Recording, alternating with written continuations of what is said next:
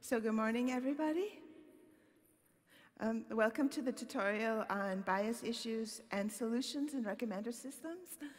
A little bit about the procedure for today. So we're going to have a stream tutorial. Our tutorial presenters are here. I'm going to be here on live camera. And we're going to have two ways of asking questions. So the people who are here in the room can go up to the mic and ask questions. And so that's the team physical and team virtual can ask questions in the live Q&A that they'll find next to their stream. So I'll be monitoring that stream from the chair, which is over there. And I will be making sure that your questions get asked. So that means that because of this, there might be a little bit of interruption. If I see a pressing question coming through on the live stream, I'm going to interrupt and ask that question on behalf of the person that's asking it on the stream. Okay, and so we are really happy today to welcome Jiawei, Chen, and Wang, and Feng, and Xiangnan from the University of Science and Technology for their tutorial on bias issues and solutions in recommender systems. So without further ado, I give the floor to Jiawei Chen.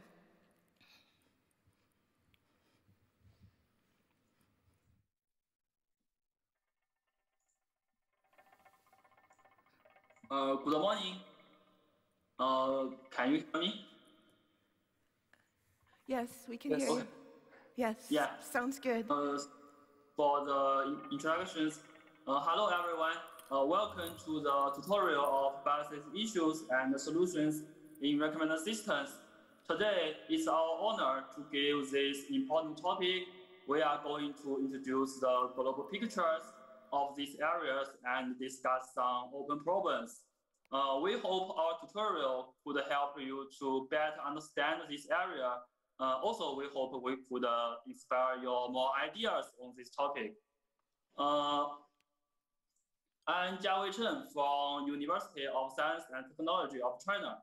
Also, we have other three presenters, Xiang and Fuli from the National University of Singapore, and one professor, Xiangnan from my university. First of all, let's see the background of the recommender systems.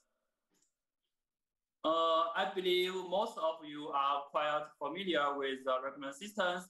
Recommender systems can address information overload problem. It could provide personalized suggestions to each user and tell him what items you may like. Naturally, recommender systems can free users' effort to find items and has been widely applied in many information systems. For example, the Amazon, Facebook, and YouTube, the recommender systems play a very important role in these information systems. While recent years have witnessed many research papers on recommender systems, most of these papers focus on inviting new machine learning-based models to better fit users' behavior data. More specifically, provided we have recommender systems with a set of users U and a set of items I. Also, we will collect users' history feedback on items, which can be represented as a matrix R. The objective of recommender systems is to learn a recommendation model, which can be formulated as a function f. We will use f to give predictions for each user's preference on each items, and we hope these predictions can be consistent with user true preference. To achieve this goal, this method will formulate the problem as a machine learning task and directly minimize the difference between the predicted score and the observed feedback. Our community has witnessed various effective recommender methods in the early years. research has focused on matrix factorizations and the matrix factorization machine based on the collaborative filtering intuition. They assume the real user preference matrix is row rank, and they will factorize the observed data into the product of users' latent vectors and the item latent vectors. Later, with the development of the deep neural network, our community also proposed to leverage the powerful neural network to infer user preference. The typical model is neural collaborative filtering. They will leverage neural network to map a user's latent vectors and item latent vectors to generate the final predictions of user preference. More recently, graph models also provide an even more powerful and explained. This branch of method integrate various information like user item, history interactions, or the knowledge graph into recommendation. However, also this method exhibit more and more powerful fitting ability. Their performance may suffer in real-world recommend systems. The reason is that the working flow of the real-world recommend systems usually forms a feedback loop and the feedback data. And in other words, the training data is often full of biases. As we can see, the ecosystems of existing recommend systems, the working flow of recommend systems can be summarized as a loop, consists of 3 stages. On the training stage, the recommendation models are trained or updated based on the collected user item interaction data. Then on the serving stage, the recommendation systems will infer user preference over the items and returns the recommendation results to users. For example, we usually rank the predicted preference score and give the top K items for recommendation. We know that the recommender systems will increase the exposure probability of these items.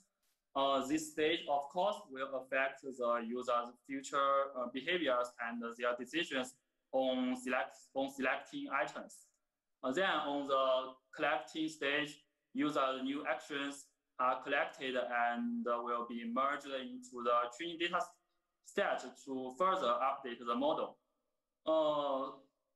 In this way, the model can capture the more precise and fresh preference of users.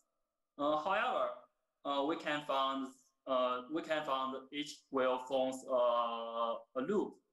The users and the recommend systems are in a processes of mutual dynamic evolution, where user generates interactions and the interactions will be affected by the recommendation systems, and the recommendation model will get updated by leveraging this new data. Of course, these processes will form a feedback loop.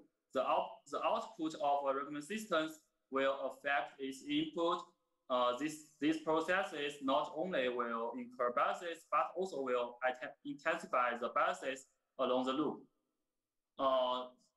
So where biases is from, on the one hand, in the data collection stage, the data is collected from observed user behavior.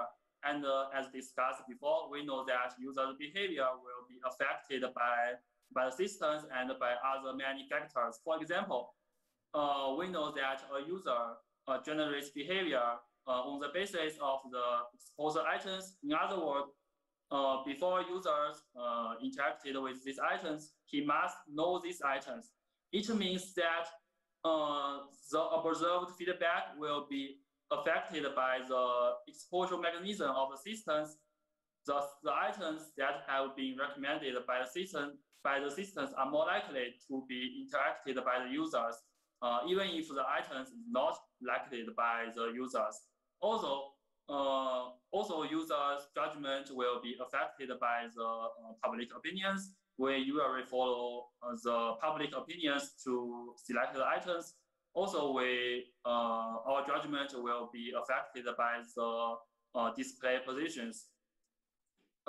These all factors will make our feedback is inconsistent with our true preference.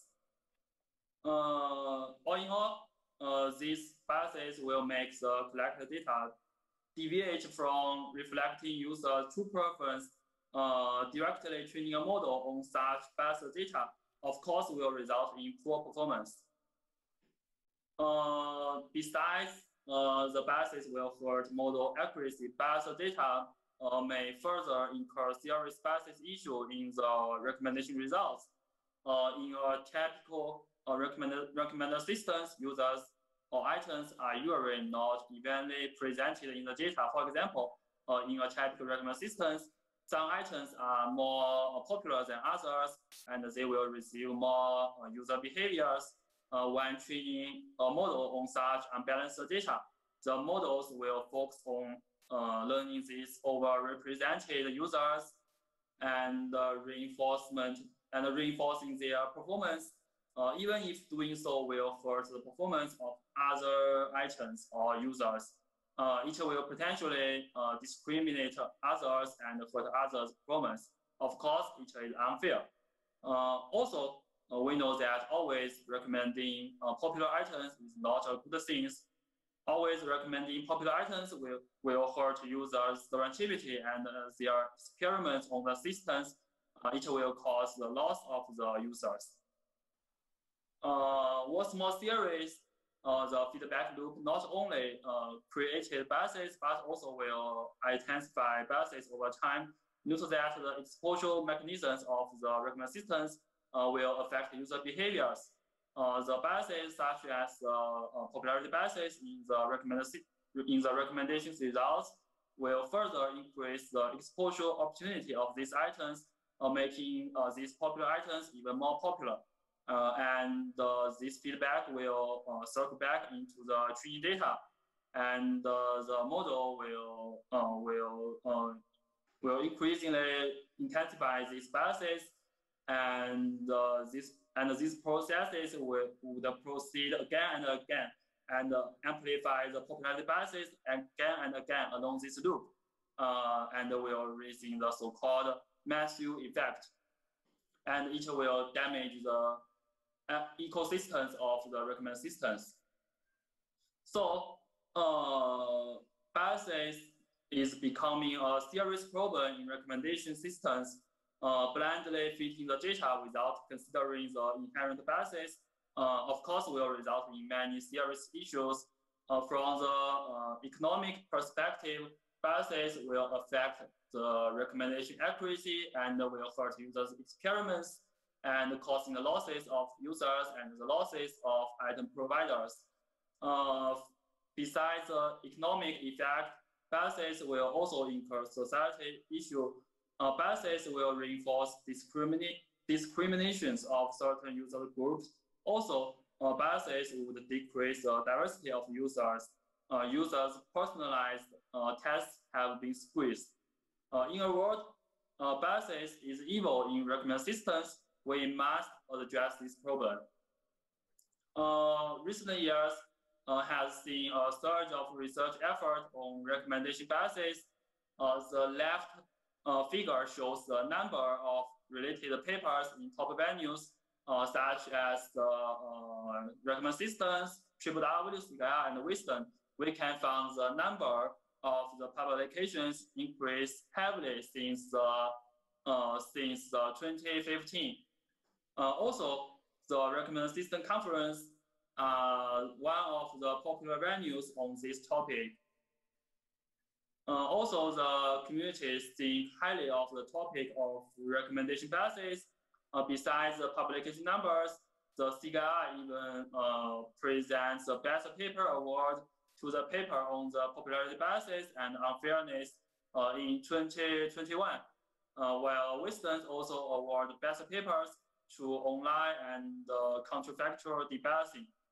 Biases not only draw increased attention from the academic, from the research, but also from the industry. For example, one task of KDD Cup 2020 organized by Alibaba is to handle the long-tail biases in recommender systems. So, given the importance of the recommendation device and the many publications of this area, we believe it is the right time to give a tutorial to help the researchers and the engineers to better understand the current progress and the future work on this topic. In this tutorial, we will detail 6 types of biases in recommendations and review recent advances in recommendation debiasing. We also would like to identify some open problems and discuss some future directions. The tutorial is organized as follows. It consists of 2 parts. The first part, we will introduce biases in data, along with their definition and categories and solutions. Also, we will discuss how the feedback loop intensify biases and review recent advances on addressing this problem. In the second part, we then detail 2 famous biases in solving stage, the popularity biases and the unfairness. We will discuss their characteristics and solutions. Also, we have shared the slides at this GitHub. Now, let's go deep into the first part. In these sections, we will introduce something about databases in recommendation. We will answer the following 4 important questions. I think these questions are also the things that you may concern. First, we will answer what is databases. We will give its definitions. Also, we will ask what causes databases. We will give the taxonomy of biases in terms of their causes. We then discuss how to address this problem and introduce some recent solutions to address databases. Finally, we will discuss something about the biases amplifications along the loop. What is databases? In fact, the databases can be understood as a specific data distribution drift. This concept is similar to the out of distribution, the OOD problem. The training data distribution is different from the test data distributions. Such deviation is called the biases. It may originate from many factors, but its inherent nature is to make the collected data is different from the test data distributions.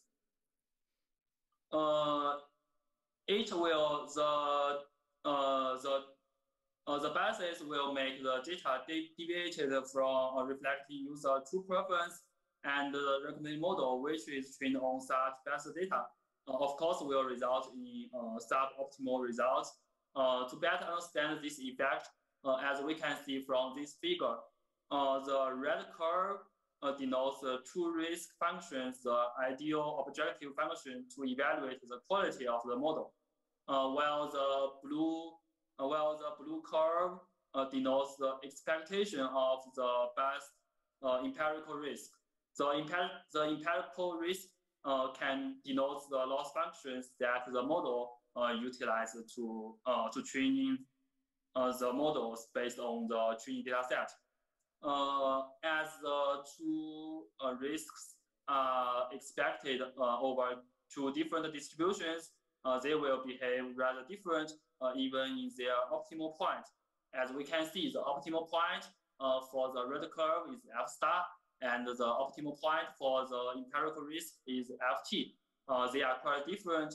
It means that even if we have a large data set, when the model could arrive at the empirical optimal point, Ft, there exists a certain gap between the real optimal F star and the empirical optimal Ft. It means that the model will optimize skewed loss functions and result in suboptimal results. Given the negative impact of data biases, so why does the training data distributions is different from the ideal test distributions? Which factors affect the distributions? In the follow, we will answer these questions and classify the data biases into 4 types. That is, we classify the biases into the selection biases, exposure biases, conformity biases, and position biases. They have different. They happen in different data, different types of data, and have different causes and effects. In the following, we will detail and introduce their characteristics. First, to better understand these biases, we would like to factorize the data distributions into 2 parts. As we can see, the PUIR can be factorized into the PUI, which means the observed user item distributions, and the PTRUI, it denotes the label distributions for the user item pair UI. As such, the biases, the different biases would deviate the observed pair distributions or the label distributions. The first type of data biases is selection biases. Selection biases happens as users are free to choose which items to rate, so that the observed ratings are not representative samples of all ratings. In other words, the rating data is often missing not at random. The observed user item distributions is different from the ideal uniform distributions, and the observed user item distributions, it depends on the rating values. As we can see this toy example, the ratings with higher values are more likely to be observed, and the user item pairs with low ratings are more likely to miss. So when we directly training a model on such biased data, we will easily overestimate the user's preference on these items. Typically, for example, if the second users predict if we make a predict for the second users and the third items, we will easily to give high ratings because the average rating values for the third items is 4. But we know, as we can see, this is not the case. In fact, the user very dislike these items because he will give these items rating 2, but these two scores is missed. So it means that the missing mechanism should be considered when we address selection biases. Directly training a model without considering the latent biases would give a terrible prediction. Also, recent work have validated the existence of the selection biases in recommended systems. For example, Martin and his groups have conducted a survey to collect user ratings on randomly selected items and the user selected items. The user selected items is collected from the common recommended systems. They found the quite different rating distributions of these 2 data sets. Comparing with the random selected items, the data collected from user history behavior is biased and is different from the ground truth. Users will tend to select and rate the items that they like. Also, users are more likely to rate extremely bad or good items. The second type of biases is exposure biases. It happens in implicit feedback data. as users are only exposed to a part of specific items. It means that not all interactions are observed, and the observed user item distributions PTUI is different from the ideal PTUI. And the PTUI usually depends on the processes of how the users exposed to the items. In some sense, exposure biases is similar to the selection biases as they both affect PTUI, but they have different causes and happens in different types of data. Exposure biases will be more difficult to handle and will incur more serious problems as it happens in implicit feedback data, where all negative feedback is missing. As we can see from this example, in the implicit feedback data, all negative feedback is missing. We cannot directly train the model on the observed data because we only have one. We lack negative signals. The model trained on this positive data and will easily sink into overfitting. But for the missing data, due to the exposure biases, ambiguity arises in the explanation of unobserved interactions. The missing data can be attributed to two possible reasons. The one is caused by the exposure biases. This missing data just caused by users does not know these items. On the other hand, this missing data can be caused by dislike. The items does not match user interest, so the users do not click these items. What's more, exposure biases is common in practical and may be original from manufacturers. We know that user exposure will be affected by the policy of the previous recommend systems, and the previous recommend systems will control what items to show to the users. Besides the exposure policy of the recommend systems, the user's exposure will be affected by his background and the item popularity. The third type of biases is conformity biases. Conformity biases happens as users tend to behave similar to the others in a group. We know that in real world we usually behave similar to our groups, even if doing so is not consistent with our judgment. Let's see this toy example. When the third users to give the ratings, as we can see this toy example, when the fourth user to give the ratings to the third when the third user to give the ratings for the fourth items, based on his own judgment, he would like to give the values 3. But he found most of others like these items.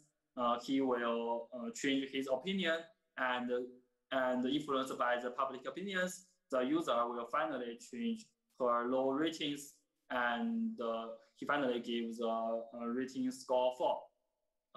Such situation is common and will skew the observed label distributions, and will make our collected data may not reflect user true preference. Another biases is called position biases, which happens as users tend to interact with items in higher positions of the recommendation list. Take the layout of Google Chrome store as an example. We can find different items usually have different positions, and the positions will affect user feedback. On the one hand, the ranking position will affect the chance of the item exposure to the users. We know that the higher ranking items are more likely to to be seen by us. On the other hand, we know that users usually trust the recommendation systems. Their judgment will be affected by the position of the items in the ranking list. They will think the higher ranking items suggest that the recommendation systems believe they may like it. So they will trust the recommendation systems and click these top items, even if it does not match their preference. We name such positioning where distribution drift as position biases.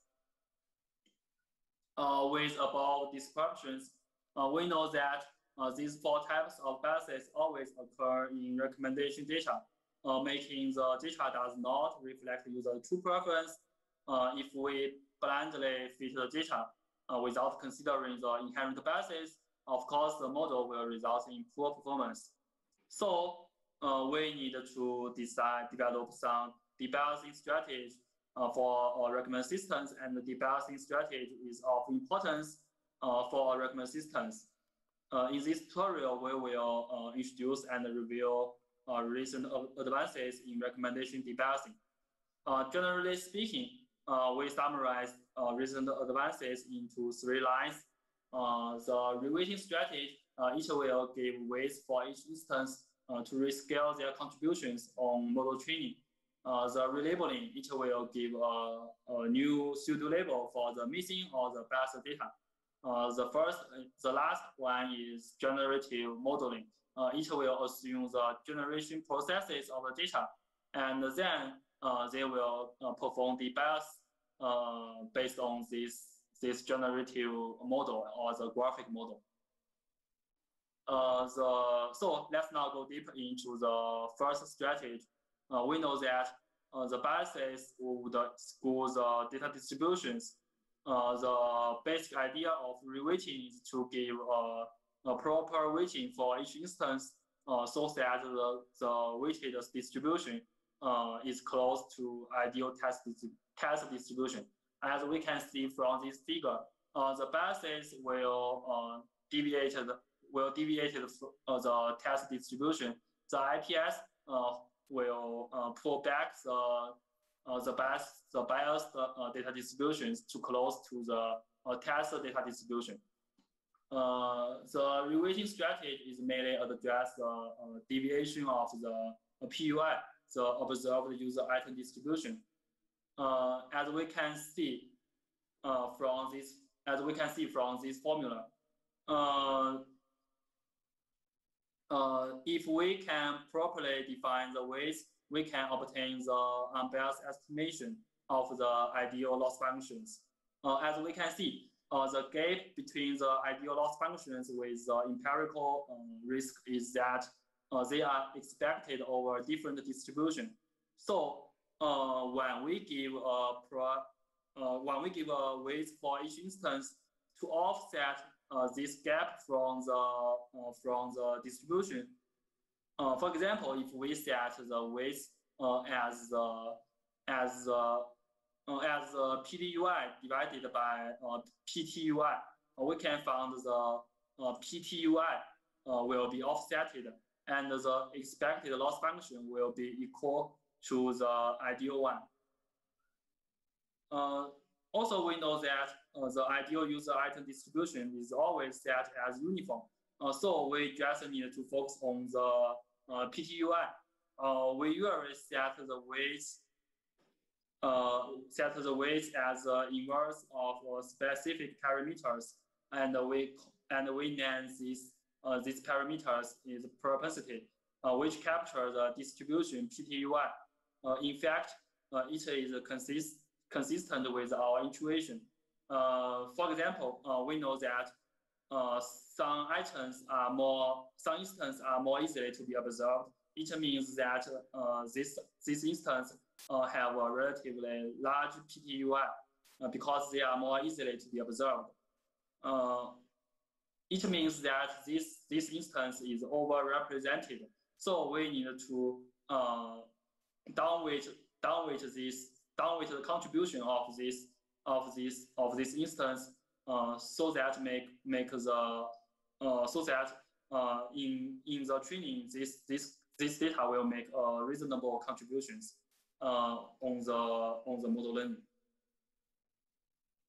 Now let's see some examples to see how IPS address some biases.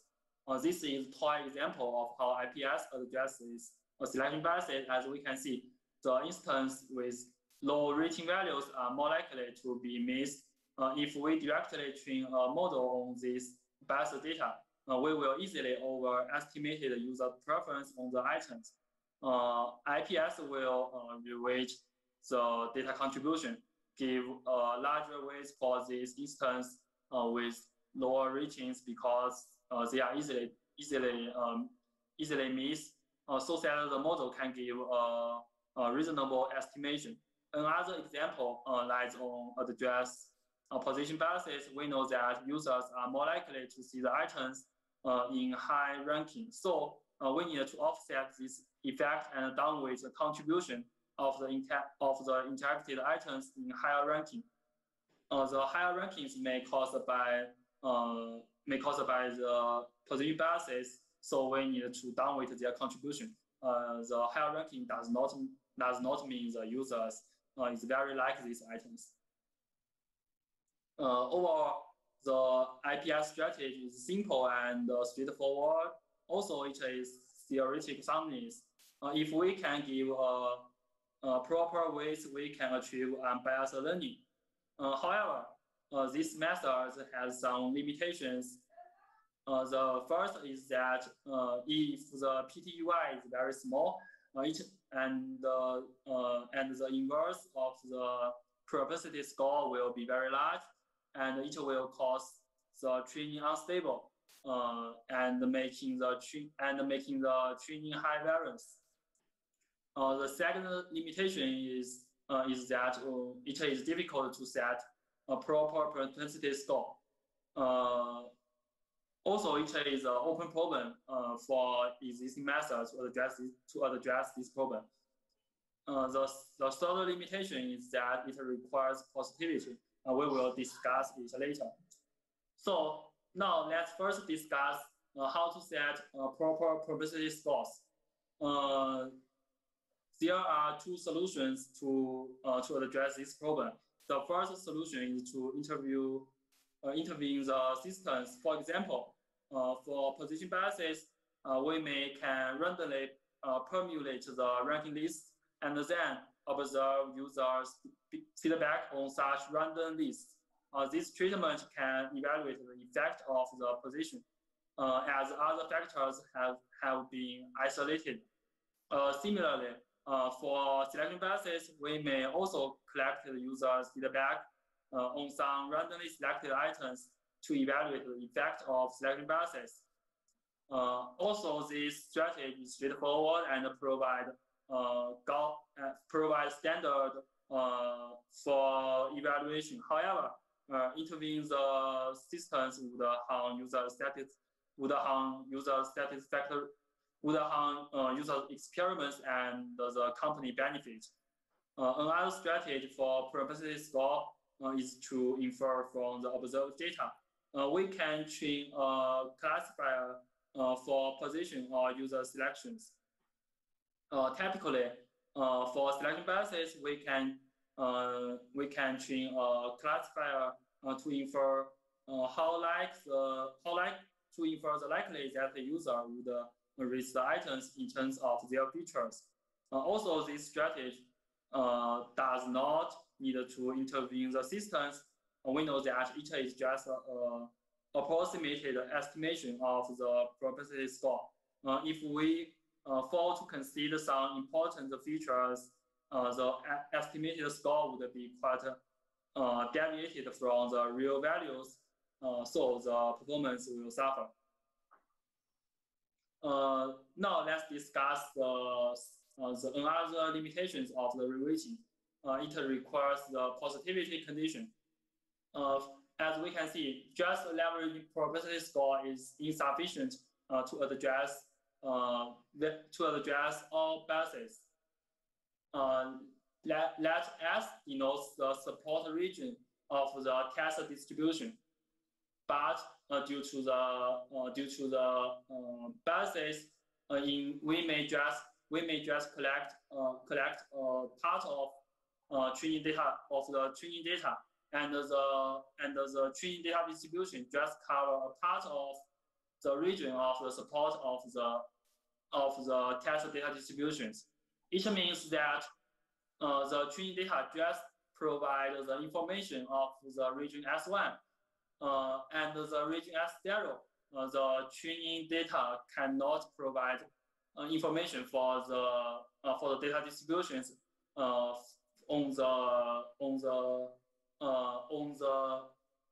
the region S0. It means that the training data distribution PT can only provide the partial data knowledge. It can just provide the information of the region S1, and we do not know how likely the S0 looks like. Even if we use IPS, it cannot handle this situation. So we need to impute the pseudo label to the region S0, so that the model can learn something about the region S0 and can make a reasonable prediction. Now let's see the second strategy, the relabeling. This strategy will give a new pseudo label for the missing or the biased instance. The basic idea of relabeling is to change the data distribution by imputing pseudo labels.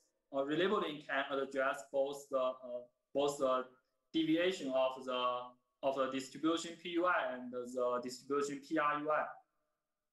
As we can see, for the label distribution deviation, it can correct the observed rating values from RUI to the MUI. The MUI can be the ground truth of the directly from the PDRUI. Also, for the pair distribution deviation, it can impute values on the missing data. This treatment can revise the pair distribution towards the ideal ones, or the uniform one. Let's take an example to show the data imputation for the dressing selection biases. Recall that the inherent nature of the selection biases. Yes, we know that each is missing, not at random. To deal with this problem, a direct solution is to impute the missing data, give the pseudo labels for the blank part with some specific values. If the imputed data is approximately correct, the selection biases can be adjusted. As we can see from this toy example, we can impute the score 2 for the blank entries, give prior knowledge and tell the model that the user is more likely to dislike this missing data. With the imputed data, the model will not overestimate the user preference on the missing items and will achieve better performance than those without. This strategy is simple and straightforward, but the model performance is rather sensitive to the imputation values, because the model is also supervised by the pseudo labels. The wrong imputation values will even harm the model performance and will guide the model towards the wrong objective. Especially in recommend systems, we usually have a large number of missing entries. The pseudo labels usually make too much contribution on learning and will override the signals from the observed data. Also, imputing proper pseudo labels is more difficult because there are a large number of missing entries. So we know that the relabeling and the reweighting has their own merits and limitations. Relabeling is quite sensitive to the imputed values, but it can handle various types of biases. Reweighting can only address address deviation of the PUI, but it is relatively robust to the weighting. So does it possible to faster their merits and address their limitations? Okay, I think an idea is to combine these two methods and enjoying their advantages.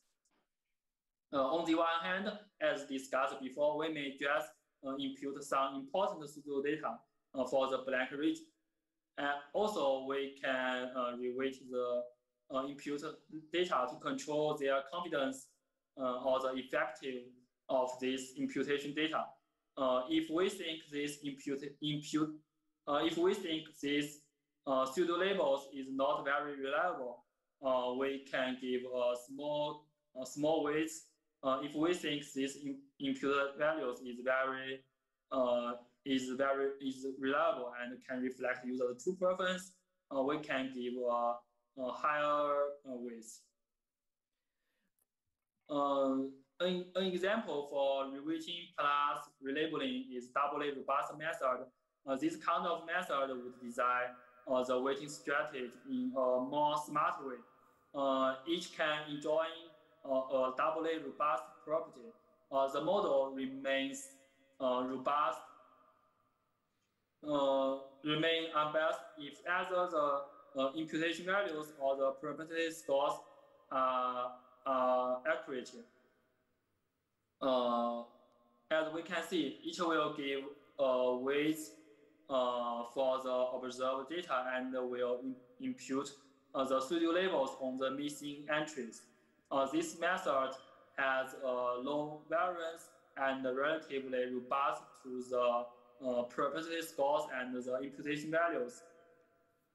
Nevertheless, this method still requires a proper assignment of the imputation values or the probability scores. Of course, it is not easy. Another application of this method is to address exposure biases. We know that in implicit feedback, missing data can be caused by the user's awareness or the user dislike.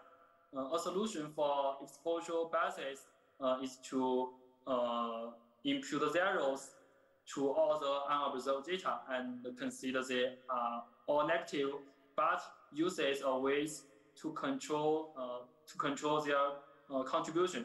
The weight is W2.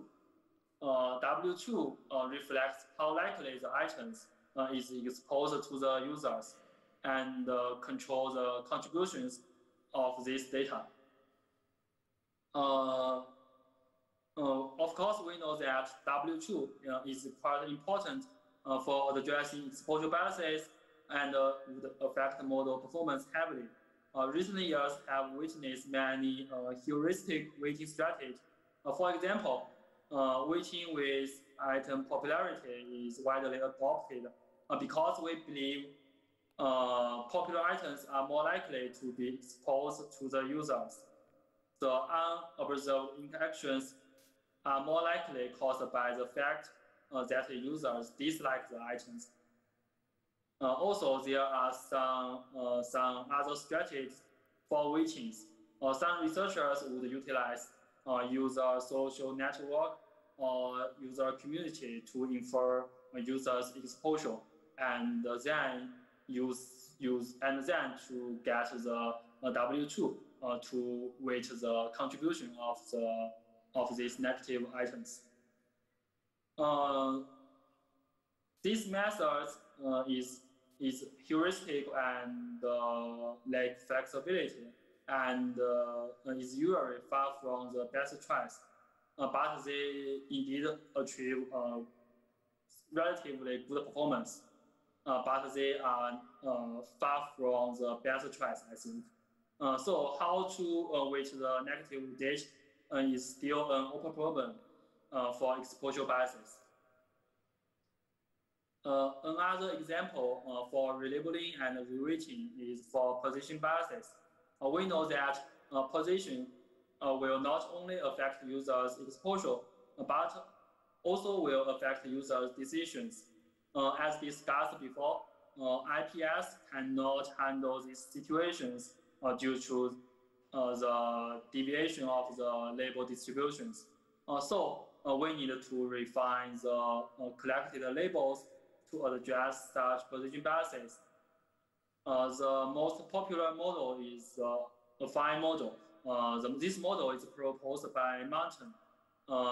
This method will first miners turn to offset the effect of the label deviations, and then they will reweight the instance to offset the exposure effect of the position biases. They will use the reweighting and the relabeling strategy to address the two facts of the position biases. Now we would like to make a small summary. We know that relabeling and reweighting is a promising strategy as it inherits the merits of the relabeling and reweighting.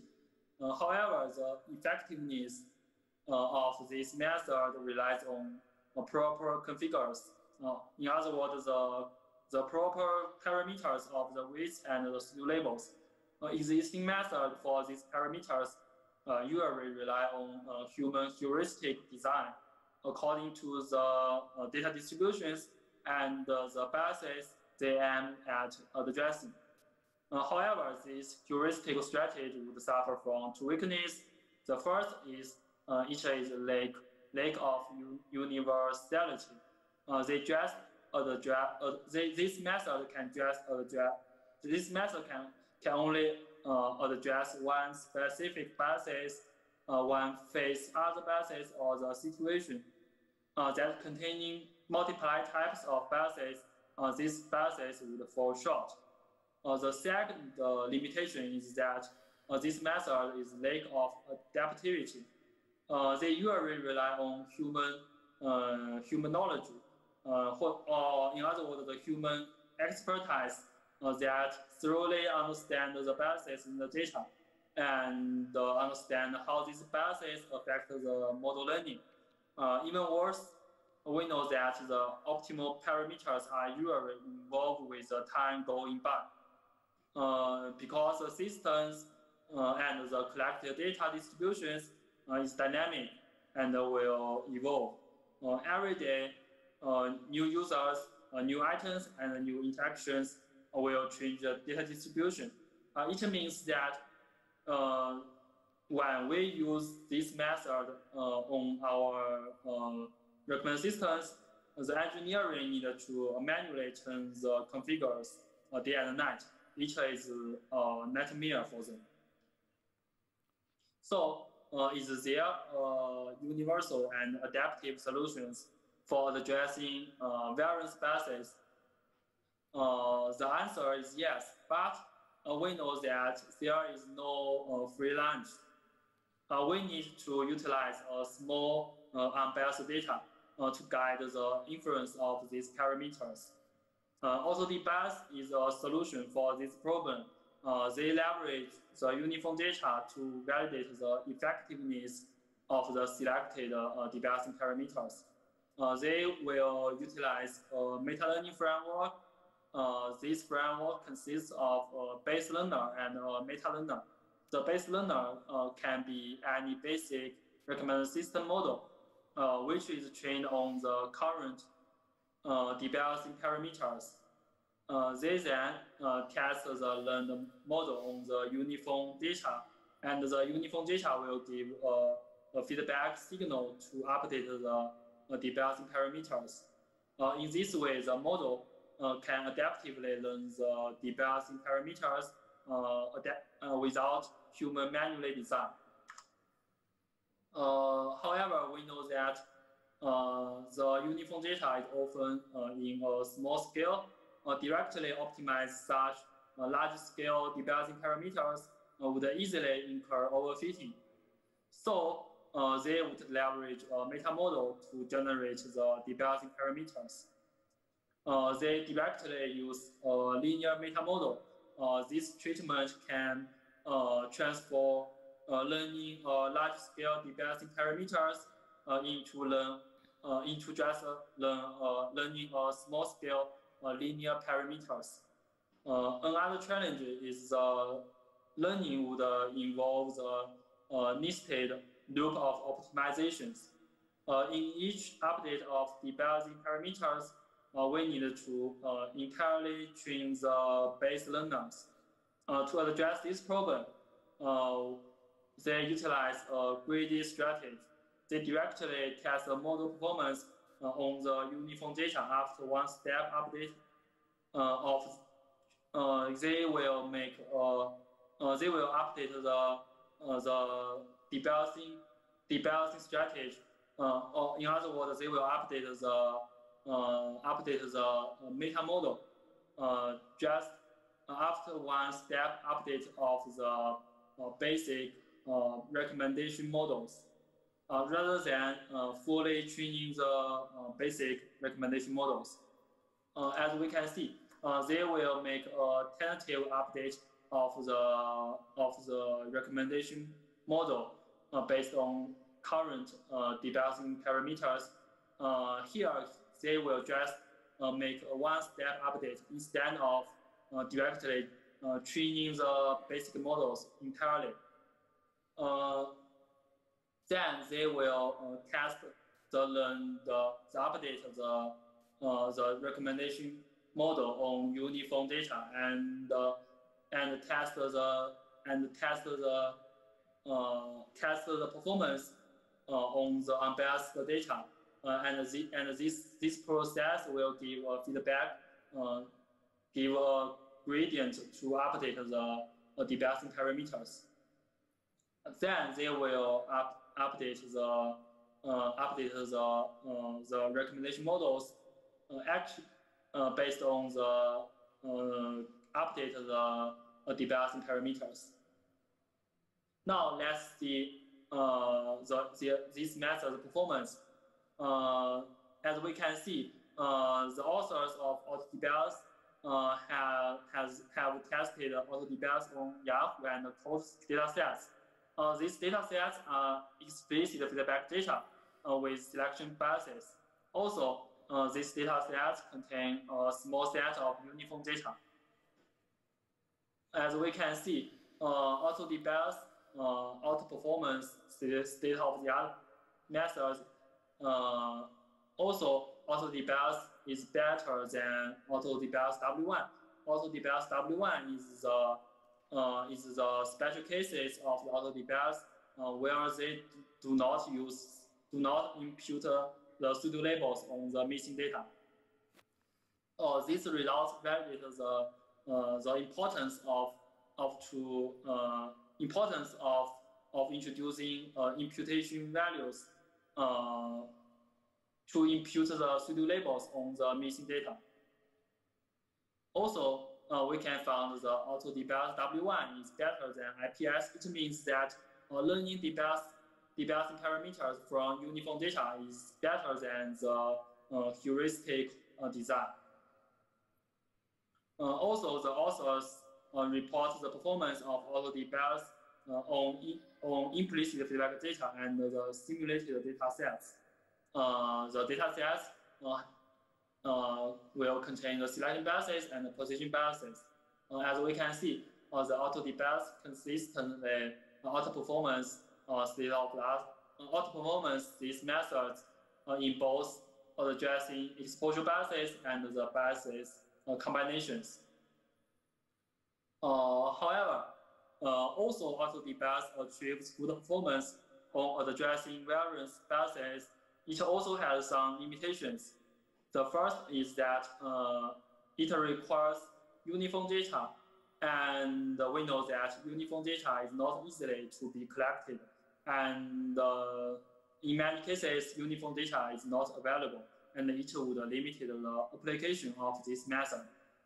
Also, the debalancing processes of the auto-debalance is a black box.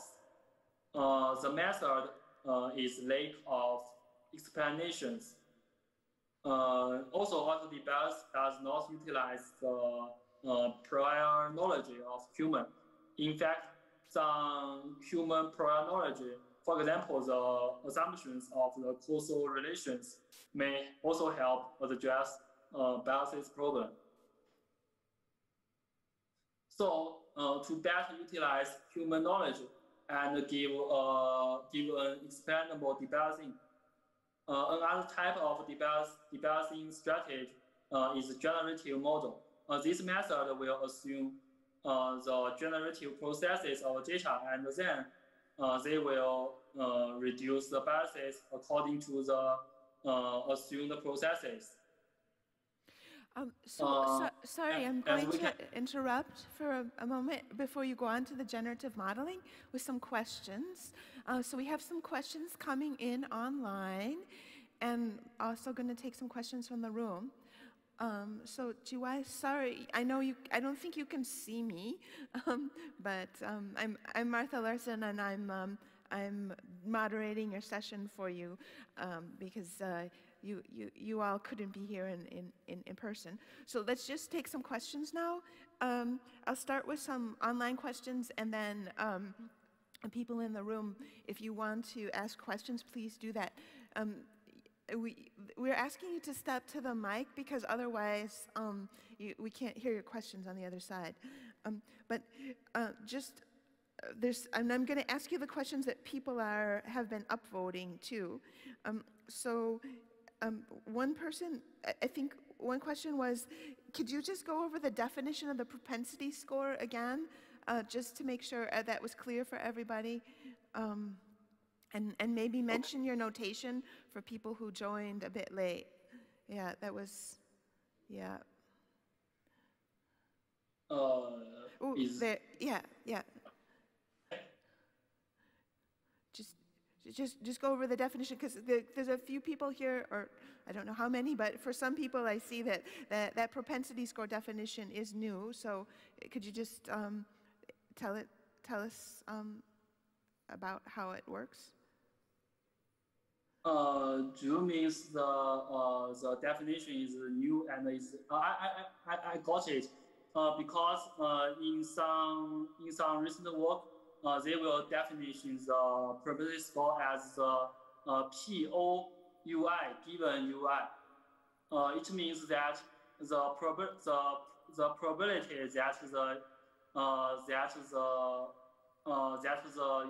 that this instance has been observed. In fact, this value is the same as these definitions, because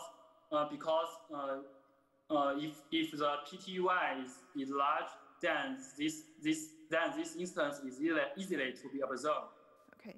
It means that their value is the same. If we just normalize the PTUI. And PTUR is the probability from the training data. Is that correct? Yeah. It's the probability of the training data, and it means that the probability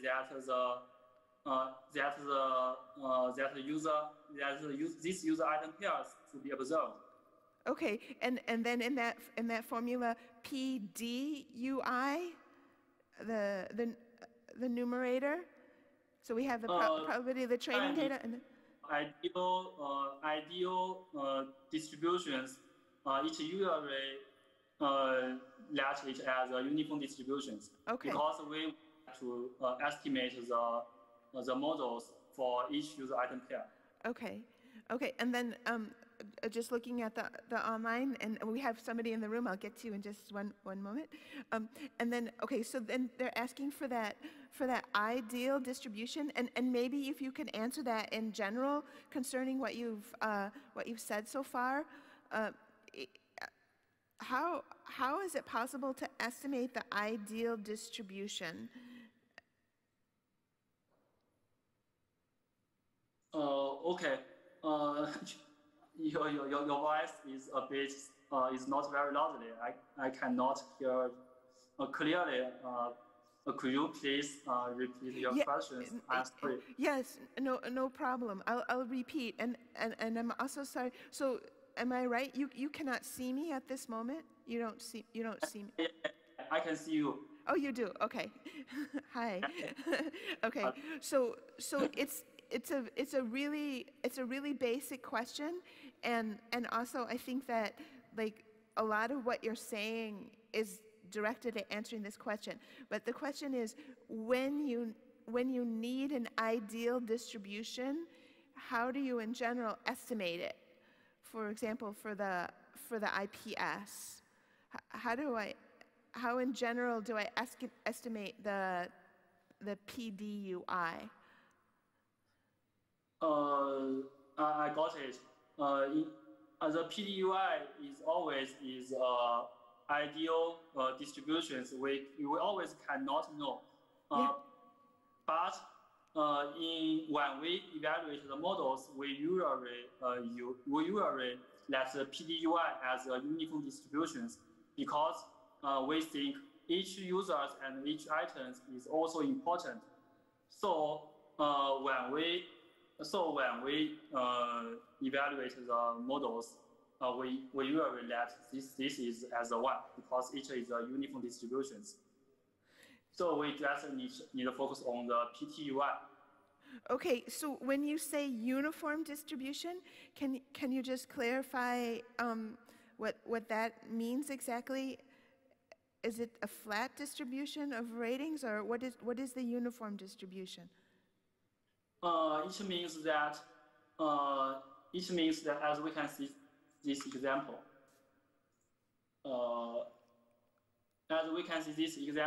Each is the ideal data.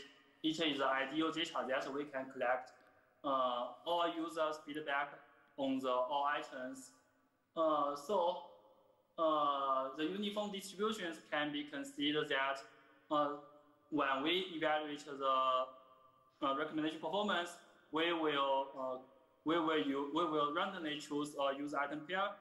This is a uniform distributions, and it is the same as we evaluate the recommendation performance or our prediction, or the model predictions for all user item pairs, and all user item pairs make the equal contributions on evaluation.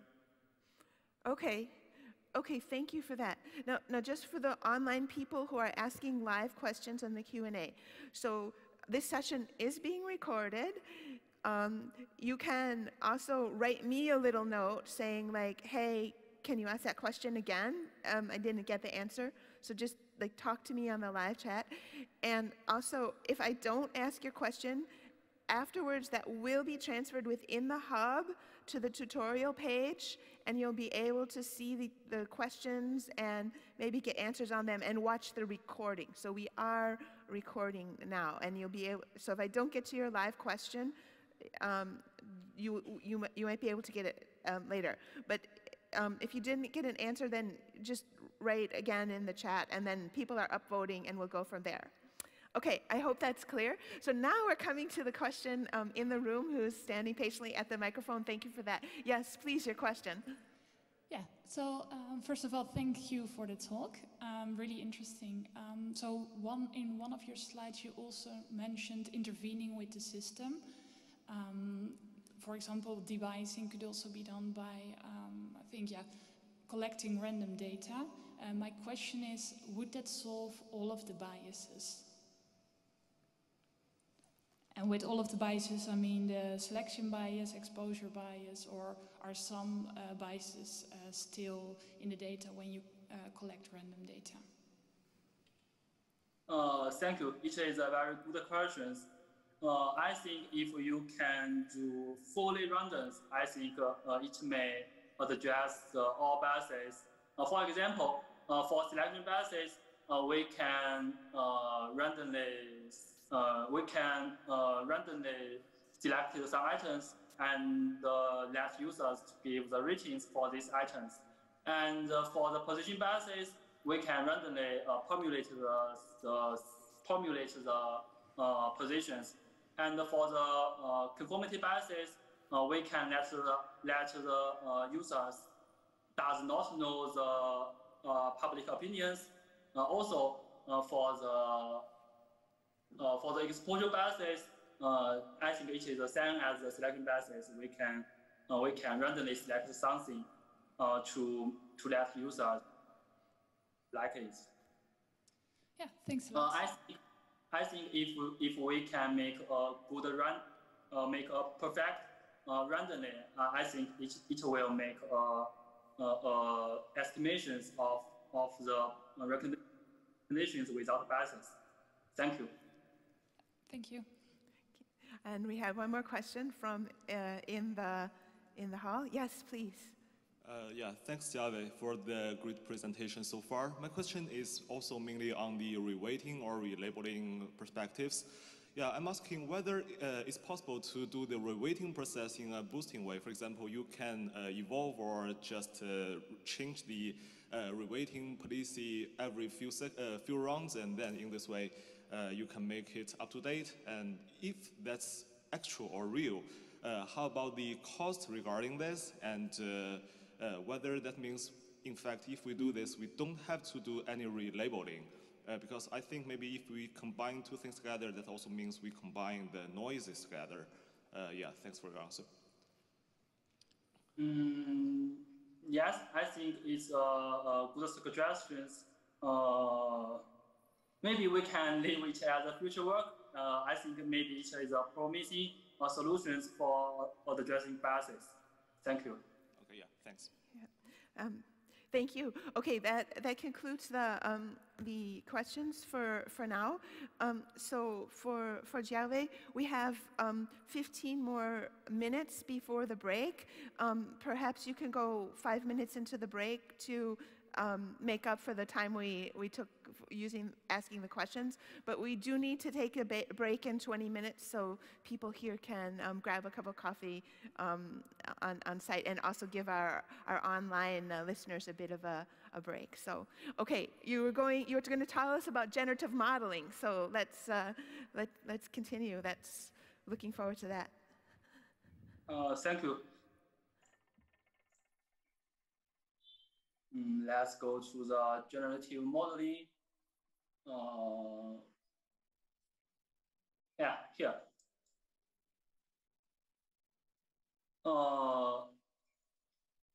Okay. The basic idea of the generative modeling is to assume the generation processes of data to decouple the effect of user true preference and from the effect of the biases.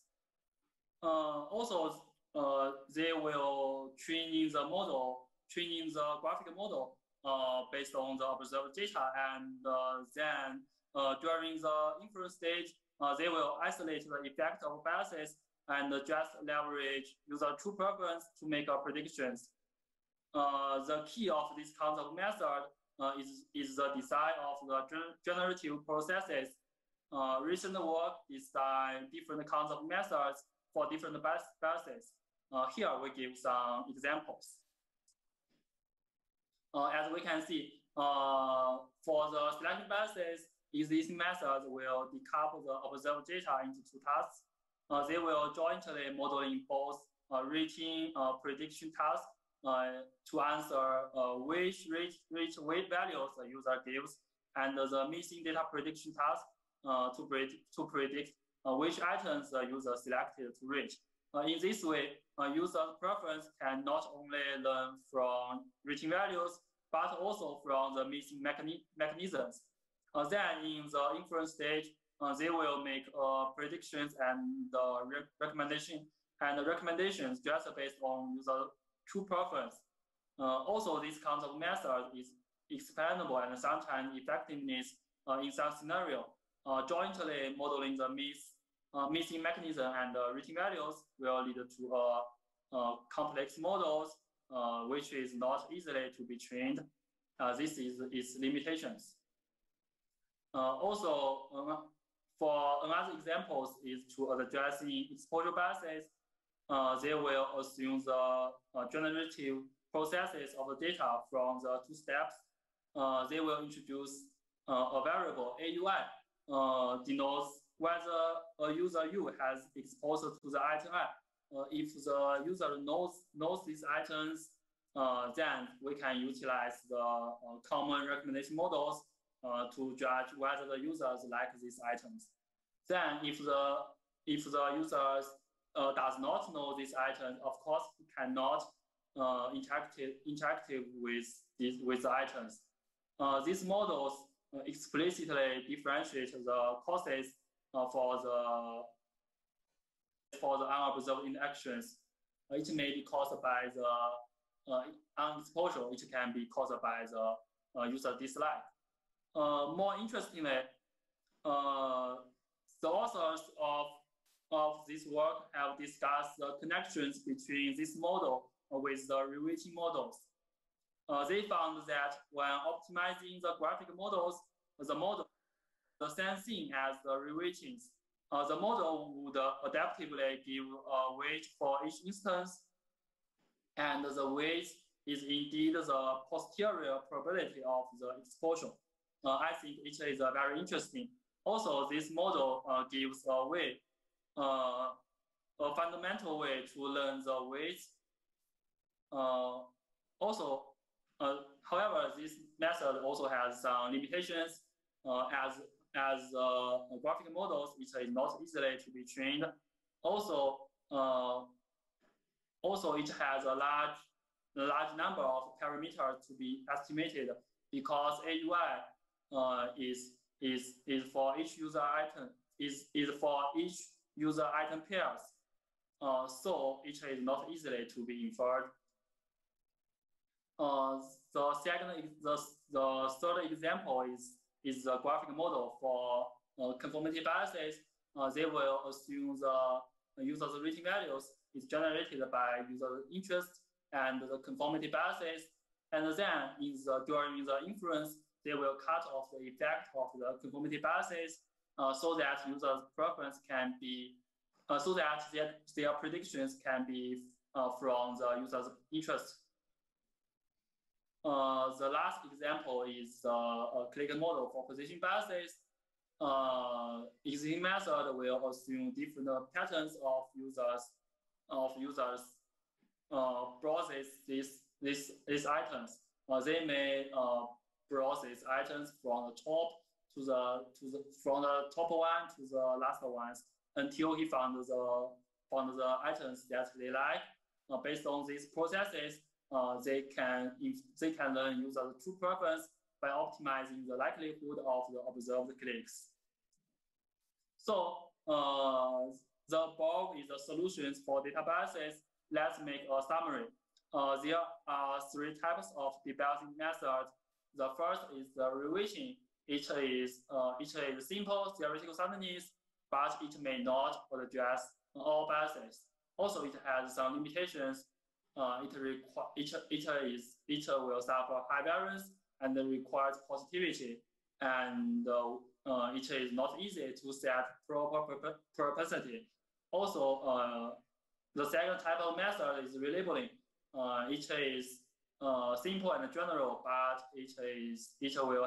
it also has some limitations. Also, I have discussed we can combine the reweighting and the relabeling. This method can inherit the merits of them. Lastly, we discussed generative modeling. This method can leverage human prior knowledge, and it is explainable. Also, this model is hard to train, and it relies strong assumptions from human. Also, we have discussed the four biases and discussed recent advances to address these four types of biases. Now, finally, we would like to discuss how the feedback loop amplifies the biases. We know that the recommendation policy would affect user behavior. Also, this effect will circle back into the model training. Take the position biases as an example. Top items typically will receive more positive feedback, which will in turn increases their ranking. increase their rankings in the recommendation list and obtain more user feedback, and then this effect will result in a rich get richer scenario. Many researchers also studied the impact of the feedback loop on the item popularity. Their simulated results shows that the feedback loop will amplify the popularity biases, as we can see from this figure, with the feedback loop interactions. With the feedback loop interactions increase, we can find the average popularity of the recommendation list will become large, while the average diversity will become small. This result clearly shows the feedback loop will amplify the biases. To address this problem, a straightforward solution is to cut off this road to isolate the effect of previous policy on the collected data. A straightforward way is to collect uniform exposure data. We can intervene the systems by using a random policy instead of a normal recommendation policy. It will naturally address the feedback loop effect. However, collecting uniform data with a random policy is not a good strategy, as it will hurt recommendation performance. We can do things more smart. Note that there exists an exploration and exploitation trade-off in recommendation systems, where the exploitation is to recommend items that are predicted to better match user preference, while the exploration is to recommend items randomly to collect more unbiased user feedback to better capture user preference. It can be formulated as a banded problem to find the best strategy. To deal with this problem, a large number of work explores interactive recommendation that can interact with a user and dynamically capture his preference to update the recommendation strategy. As we can see, they usually formulate the problem as reinforcement learning. Different from traditional recommendation methods, reinforcement learning will formulate the problem as sequential interactions between the systems and the users. During the interactions, the agent will continually update its strategy according to user history feedback and generates a list of items that best match user preference or explore users' preference based on some uniform policy for long-term reward. This is the key difference between the reinforcement learning from the traditional recommendation methods. It would explore users' preference, not just improve the current recommendation accuracy, but also improve model for future and the future recommendation accuracy. Now let's discuss some future directions. With the aforementioned descriptions, we can find that existing methods are usually designed for just addressing one or two specific biases. We know that in real-world recommendation systems, there are always contain many different types of biases. It means that it is important to design a general debiasing framework to handle various biases and even their combinations. Also, auto-debias can address this problem, but it requires uniform data. And we know that the uniform data is not easily collected. The application of auto-debias is constrained. So I think it's time to explore more general framework to address this problem. I think relabeling plus reweighting is a promising directions to address this problem. but we need to explore general parameter learning algorithms to address this problem. The second future directions, I think, is to leverage knowledge graph to address a biases problem. We know that leveraging the cyber information could improve the performance of debiasing. It would be promising to exploit the knowledge graph for debiasing. Knowledge graph contains rich human prior knowledge, which could be useful to understand the data biases. Also, the knowledge graph can give explainable recommendation results.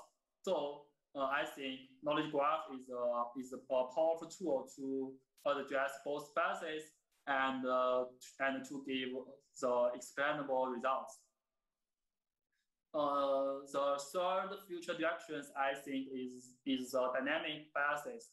We know that in real world, biases are usually dynamic rather than static. For example, the function of the clauses will change day and night.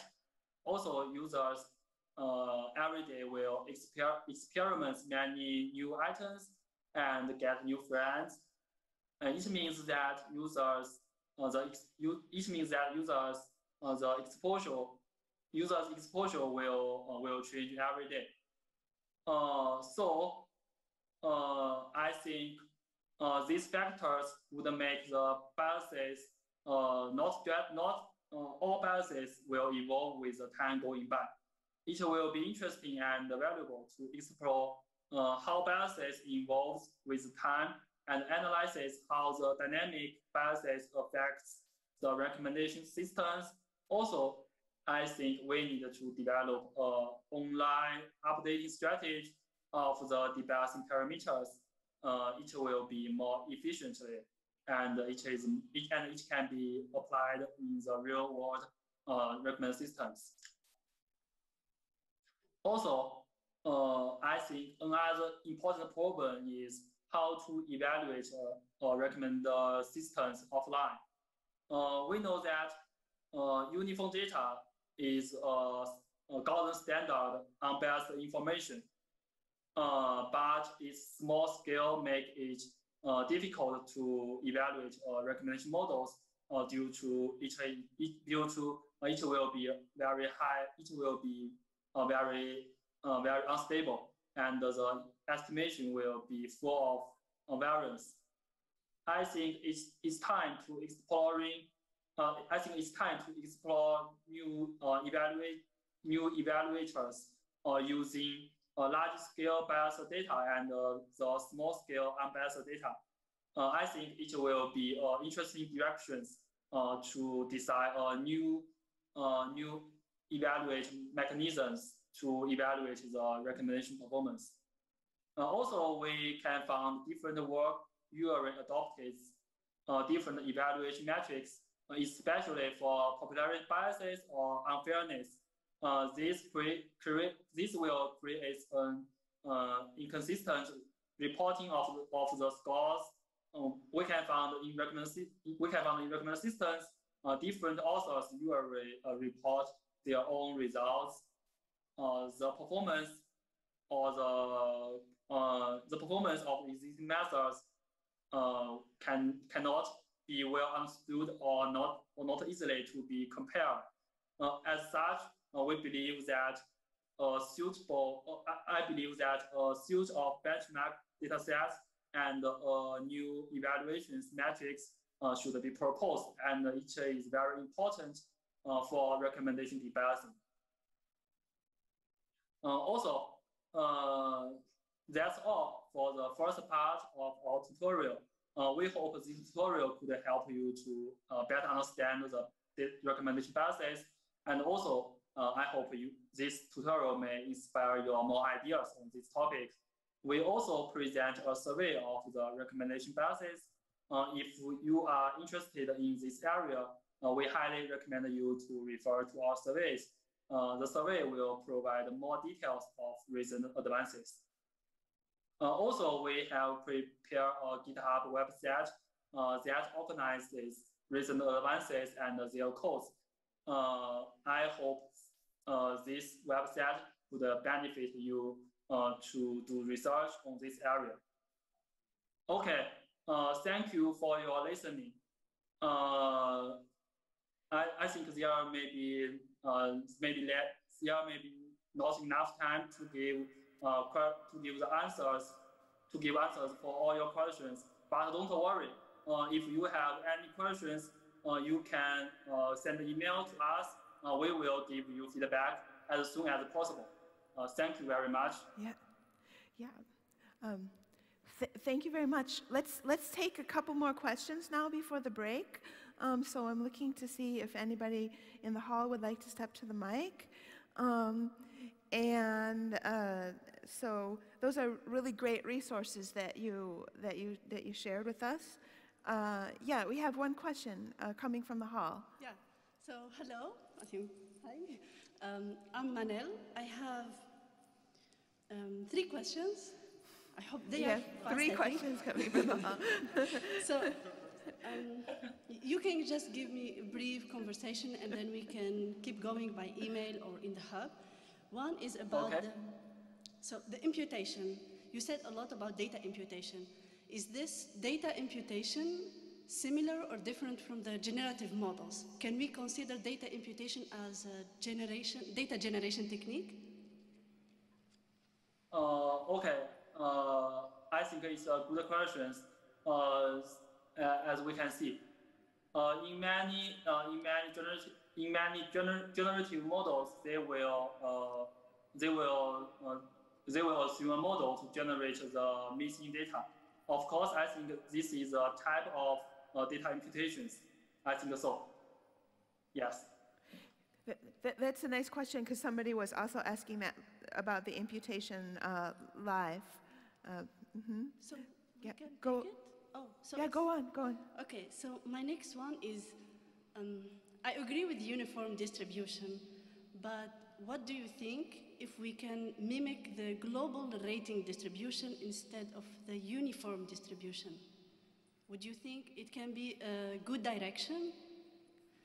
A global rating distribution can be taken from the real data. I'm sorry, could you please reply your yes. Could you please repeat your question? I'm sorry. Yeah. I missed your questions. No, I'm it's sorry. okay. So my question is that I saw we use uniform distribution, and it seems we have good results, but do you know, or did you try, or would you think that using a global rating distribution, so we have the observed real rating from users, for instance, there are 60% 4 stars. We have those ratings, real distribution, and we can generate ratings from the global rating distribution instead of the uniform distribution.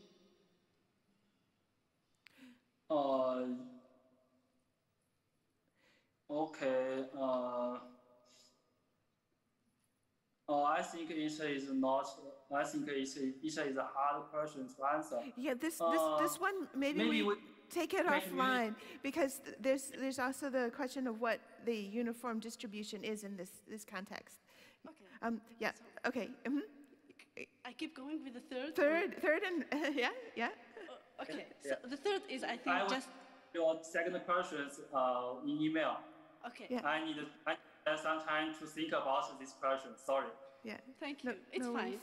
So the last one is just learning and the conformity bias. You said when a user is trying to behave like other users and not his own judgment. So how this happen with a group recommendation? Is this common bias for group recommender systems? Yeah. Of course. The group, I think it will happen in group recommendations. The group recommendations need to combine different users' opinions to make recommendations.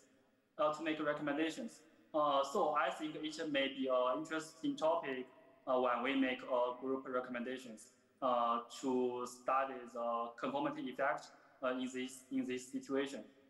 Yeah, thank you. Thank you. Okay, so we have another person from the room who sat down temporarily after hearing there was going to be 3 questions. Okay, he's coming to the mic. Yes, please. Hi. Thanks for the talk. It was great. I was wondering about the generative processes that you have described so far. In one place, you have mentioned that during the learning phase, you are factoring in explicitly the bias into your graphical model. And then on the inference stage, you are somehow cutting the link between the output variable, as far as I remember, and the node representing the bias, right? I was wondering if you could give some insights what are the mechanisms of doing that? Okay. I think it is a very good question.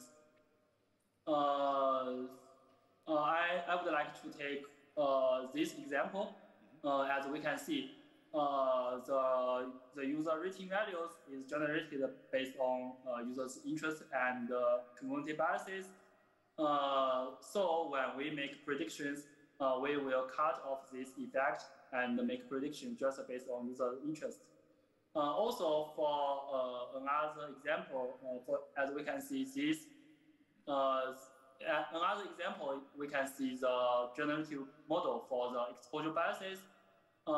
We observe the observed data will be affected by the exposure model and the preference model. When we make predictions, we just make predictions based on the preference models, and we will remove the effect of the exposure models. Also, I think to better understand these mechanisms, maybe we can use the causal inference. It will be introduced in the second sections. Thank you. Yeah, got it. Thank you very much. Yeah.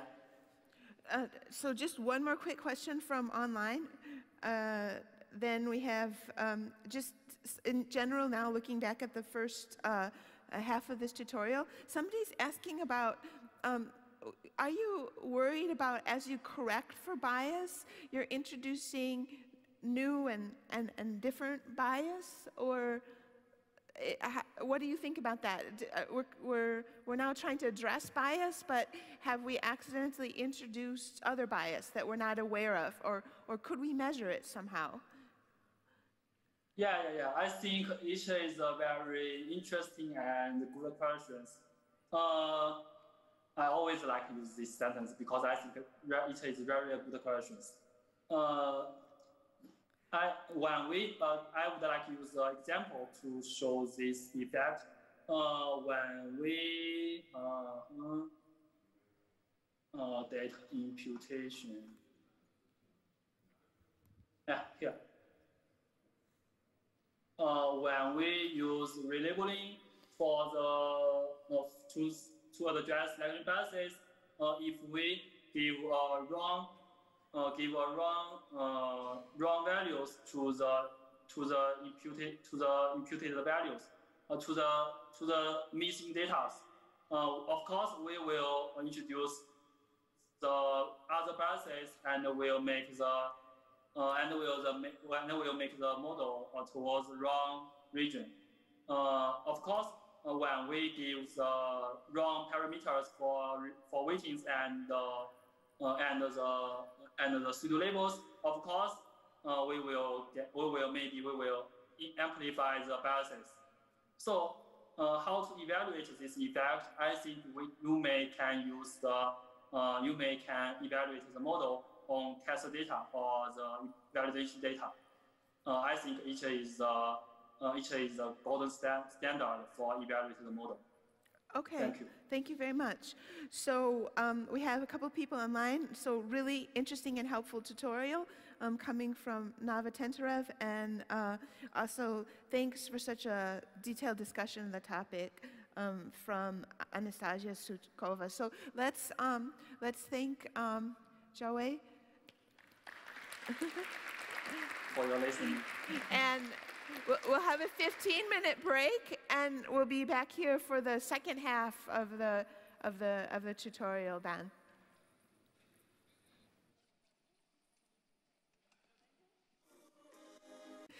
We are welcoming you back now to a tutorial on bias issues and solutions in recommender systems. We are very happy now to continue with Fuli Feng from the National University of Singapore. And he's going to be talking to us about popularity bias characteristics and solutions. So we'll do the same thing. Please, virtual participants, please ask the questions in the live chat. I'll monitor those. And then at the juncture between the two speakers, we'll take questions then. And somebody during the first half was worried that I was falling victim to some kind of selection bias or an exposure bias. So I am looking at the upvotes, but your question does have a chance of getting asked, even if it doesn't get radically upvoted. And remember that questions can also be asked asynchronously on the page of the tutorial within the hub. After the tutorial, maybe you're going back and watching this video, so you can still ask questions there. And so your question will not get lost. So please, let's have lots of questions in the live chat. And now, without further ado, I pass the floor to Fuli Feng.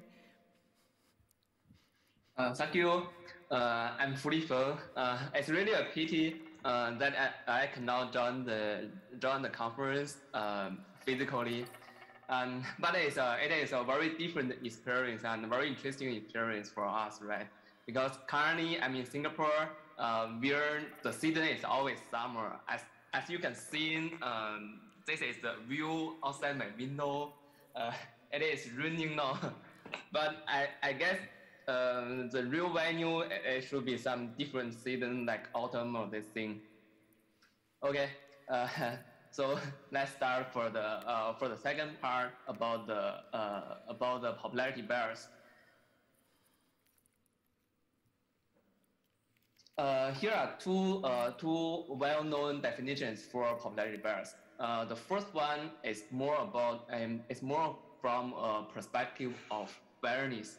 It's something it discussed about whether the recommendation algorithm gives unfair favors over the items. For example, it favors some very popular items and frequently recommend them. And another definition is emphasizes more about amplification. It means that from this perspective, we admit that the interaction over item is uneven. But we don't want the recommender system to over amplify the high tail and ignore the long tail. So this is roughly about the popularity bias in recommender system. And we think there are two sources for the popularity bias.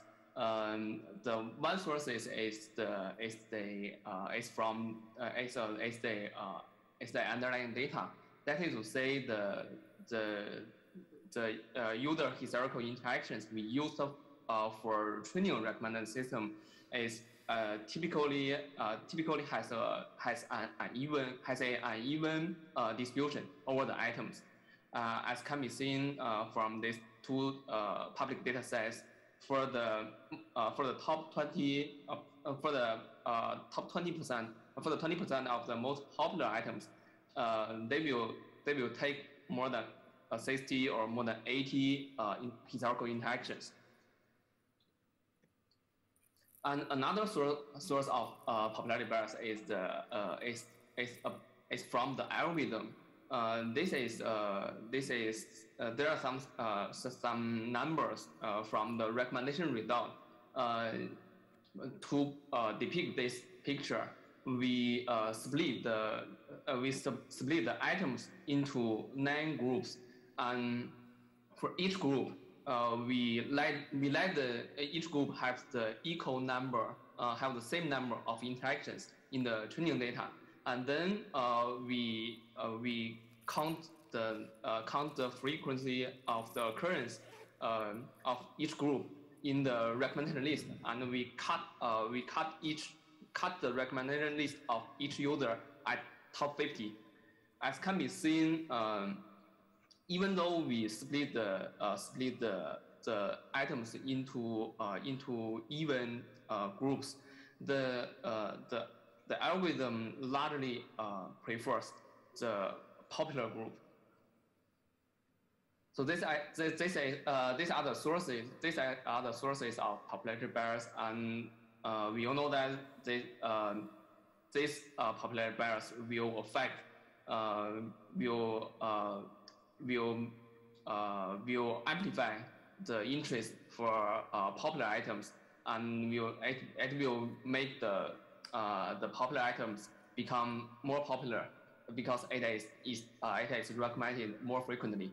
Then it result in some massive effect, some negative massive effect. We don't expect the system. We don't expect that are not expected. And from the user side, it can also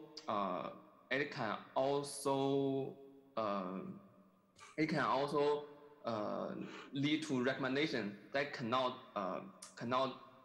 really satisfy the user interest. For example, for some user who typically interact unpopular items, and if the recommender system recommend a lot of popular items to such user, it may not satisfy the preference of such user. And in the literature, there are mainly three kinds of methods for handling the popularity bias. The first category is performs ranking adjustment, which aims to revise the recommendation list generated by by an existing recommender model, such as metric factorization and all of the following deep models. And another one is another category of methods want to handle this popularity bias from the embedding perspective, because as we all know, for the modern recommender system, most of the models uses embedding to represent users and items. And the third way is that the third category of methods leverage causal inference, where the core idea is to control the causal effect of popularity on the recommendation score. And then I will introduce these three types of methods one by one. Here comes the first ranking adjustment method. It performs regularization during recommender model training, and so this is the typical recommendation loss, which is used for recommendation, and it also includes the regular regularization, such as the L2 norm, to prevent overfitting. And the second term is incorporated to adjust the recommendation list and from the popularity perspective. Roughly, it controls it encourages the model to recommend some unpopular items. For example, there is one way to construct this regulation term. You can omit this metric form. You can just go to this detail one.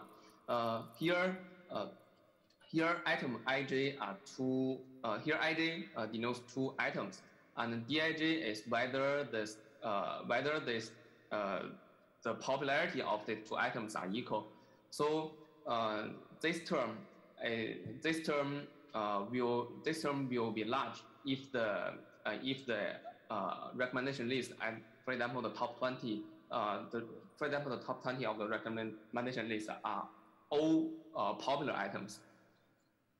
And I encourage the model to mix some or to replace some popular item with unpopular one, so as to minimize this term. And another one is another way to construct this regulation term is decorrelation. So here P and Q are the embedding. Let's say this is a matrix factorization model, and here P and Q are user and item embeddings, and we calculate the recommendation score from the inner product.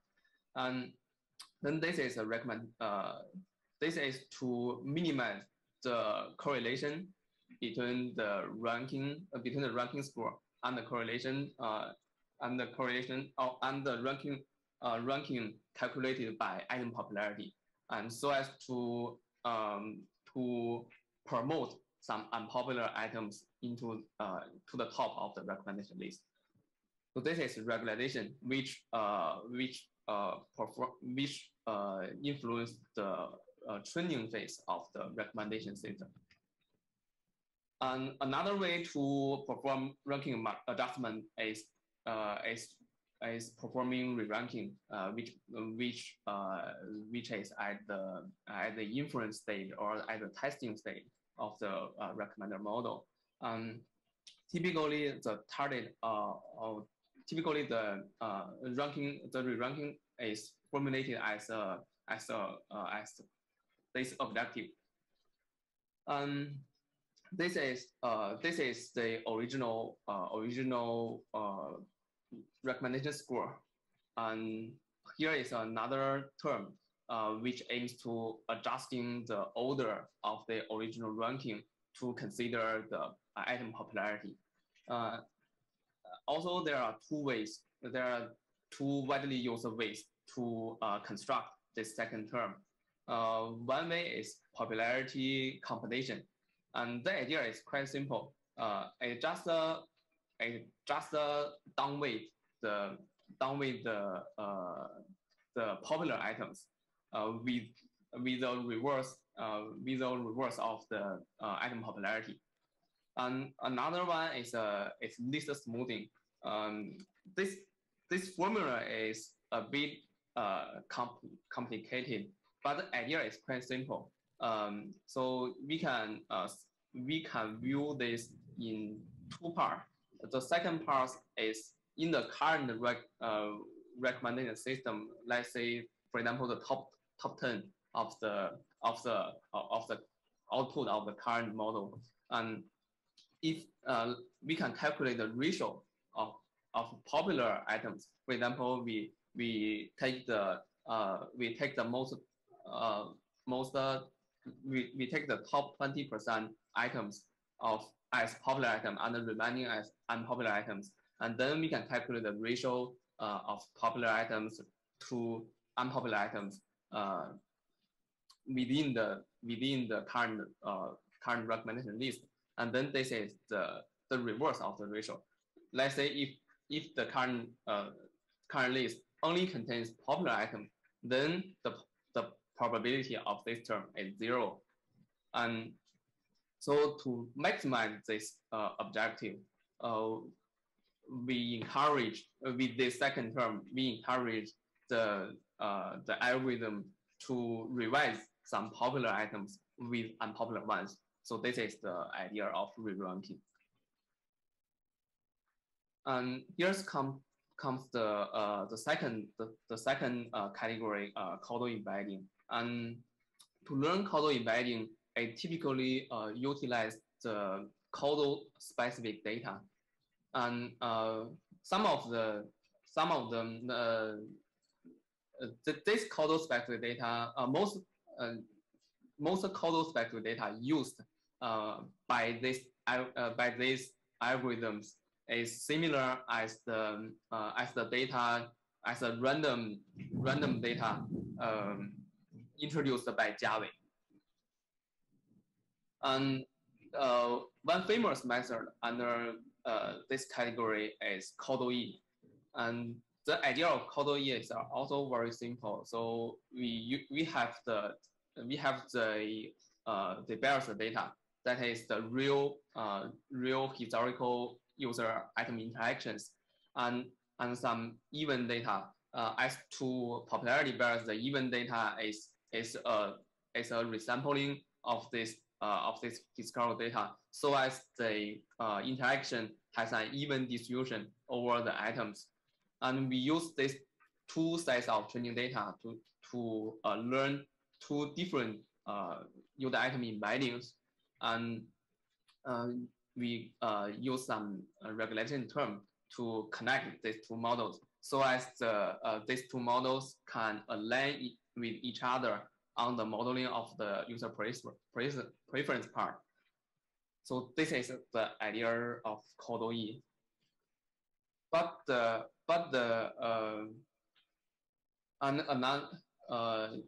In last year, there is a new work named DICE under this category, and this is instead of generating some unreal unbiased data, because we all know that the interaction over item in the real world is not cannot be an even distribution. So we may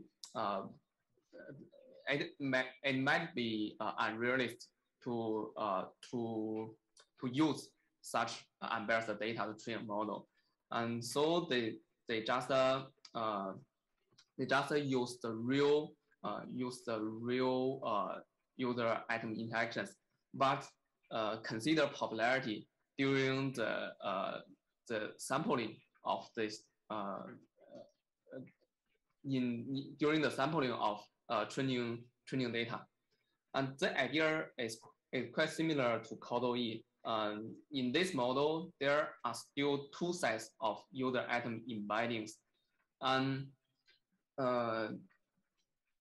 there are several losses to optimize to learn this embeddings, which is also similar to CodeOE. But the data they use are all from the real user item interactions. And let's see the details of data. There are three sets of data, or they categorize the training data into three sets. The one is the whole training set. That will say the real historical user item interactions, and a subset of this whole training set is the samples of user item triples, where the positive samples are less popular than the negative samples. So because they think the click data is generated by, or is affected by two factors: the real user interest, the real matching between the user interest and item features, and the popularity. So for this kind of training data, we can think that the click is mainly resulted in by the user interest, because the positive item is less popular than the negative one. So they use this subset of the training data to learn the user item embedding under the interest user item embedding. And they also there is also a popularity embedding. So they use another subset of the training data to learn the popularity part, and where the positive samples are more popular than negative samples. And we think within this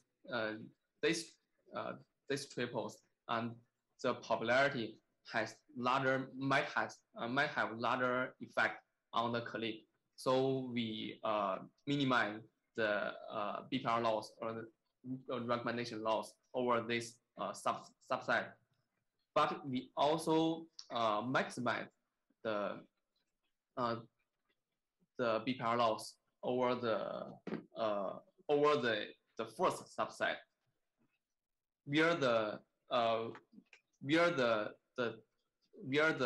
negative sample is more popular than the positive one. So we reverse the direction of the loss. And so this is a dice, and with this sampling strategies, we doesn't use the real data but different subsets to train different embeddings rather than generating some unrealistic unbiased data. So this is the advantage of this method. And recently, there are also methods from the causal inference perspective. And as mentioned by Jiawei, these methods are typically in two different subsets. The one is introduced by Jiawei. They use the inverse propensity weighting, and the other side uses intervention and counterfactual. And this is because in causal theory, there are two popular frameworks for causal theory. One is proposed by Donald Rubin, which is named as potential outcome. Another framework is causal graph, which is proposed by Judy Paul. And similar as the methods introduced by Jiawei and to handle popularity bias with inverse propensity score. The idea is also very simple. We just calculate some propensity score that is closely related to atom popularity. For example, we can use atom popularity as this propensity score, and then we can let the model to focus more on the unpopular methods, unpopular items during model training, and then to mitigate the popularity bias.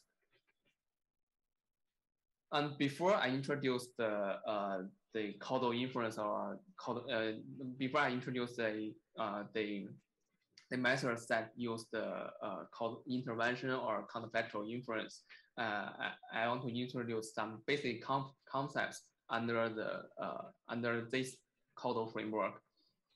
The core of this framework is a causal graph, which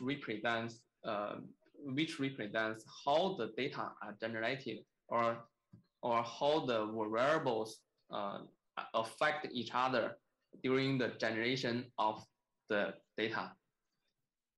Here in this causal graph, each node represents a variable. For example, the y could be whether the user and atom will interact with each other, and x could be the user atom feature.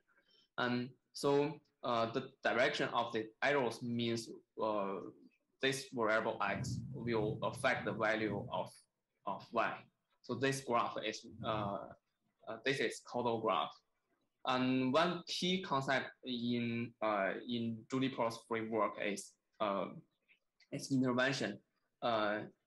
So as mentioned by Jiawei, so to estimate the causal effect from one variable x to the outcome variable or the target variable y, and typically we use like the medicine or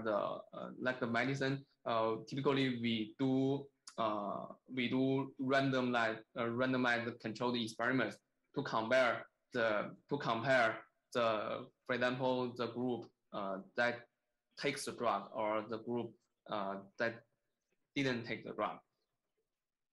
And so this concept is intervention. And as to this concept, when we view this operation in this causal graph, it means we cut off all of the variables that can affect the treatment variable X. It means we forcefully set the variable X as some value, and we cut off all of its parent nodes that can affect it. And here I give you a very famous example that typically used in causal inference. And here X represents the chocolate consumption of a country, and Y represents the number of Nobel Prize winners over, for example, 10 million populations in that country. And they is for example, the GDP of that country. So when we can observe that.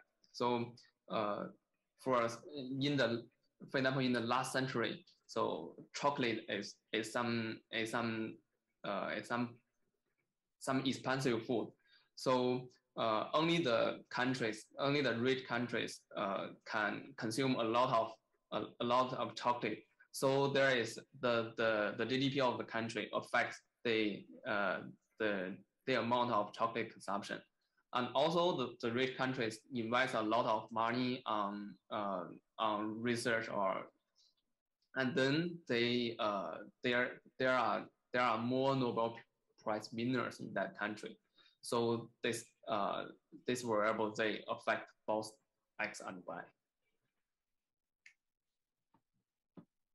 And here we give a formal definition about causal effect. As mentioned before, the causal effect is so let's say it's the difference. It's a difference on Y when we change the treatment from the reference status to the expected status. For example, the reference status could be didn't take the drug. The expected status is taking the drug. And then here comes to the so we use this term to represent the probability of Y when we forcefully set the value, the treatment variable as the expected value. And here is the difference between these two terms. So this is the regular term we are very familiar with, is the conditional probability. And so in this case, where a variable Z that affects both X and Y. The correlation, when we estimate the correlation, we use this term. We can expand this conditional probability as this one. And here comes the difference between the correlation and the post-intervention probability, which is typically viewed as causal effect. So here we calculate the relation between Y and X and Z under the natural distribution of this Z. And when we calculate correlation, we calculate this expectation, the expectation of this conditional probability over this conditional probability. So this and the difference between these two is this is the natural distribution of the, but this one condition conditions on the treatment variable. For example, if this is if this Z is item popularity, and then if X is a very popular item, this probability will be very large, and then the probability correspond to popular item will be enlarged. and then then the popular items will have a higher score. But in this way, this is the natural distribution of the, so it won't be affected by this variable X. And then we come to another concept about counterfactual. And counterfactual is an imagination that doesn't really exist. So it's something like given the real status, and we imagine if the, for example, if the value of this, if the value of this variable is changed, then what the outcome would be. And here the most important thing is when we calculate the value of y under this counterfactual status, we need to use the assumed value of this value.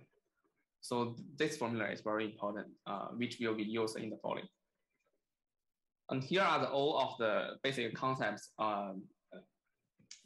used in the following presentation. And if you are familiar, if you are interested in causal inference, I would like to recommend this this book, and you will find all of the details. And here comes the first work that use this kind of counterfactual inference or intervention to handle popularity bias. And first, this work gives a causal view of the popularity bias in recommendation, and which is very simple. It uses the direct edge from the item to the, oh sorry, there should be to y, to the recommendation score to represent the popularity bias. That is to say, popular items is directly assign a higher recommendation score. And there is also another direct edge from the user to the recommendation score, which represents to what extent the user is sensitive to popularity. And so similar as dice, they want to estimate the true user interest over the item.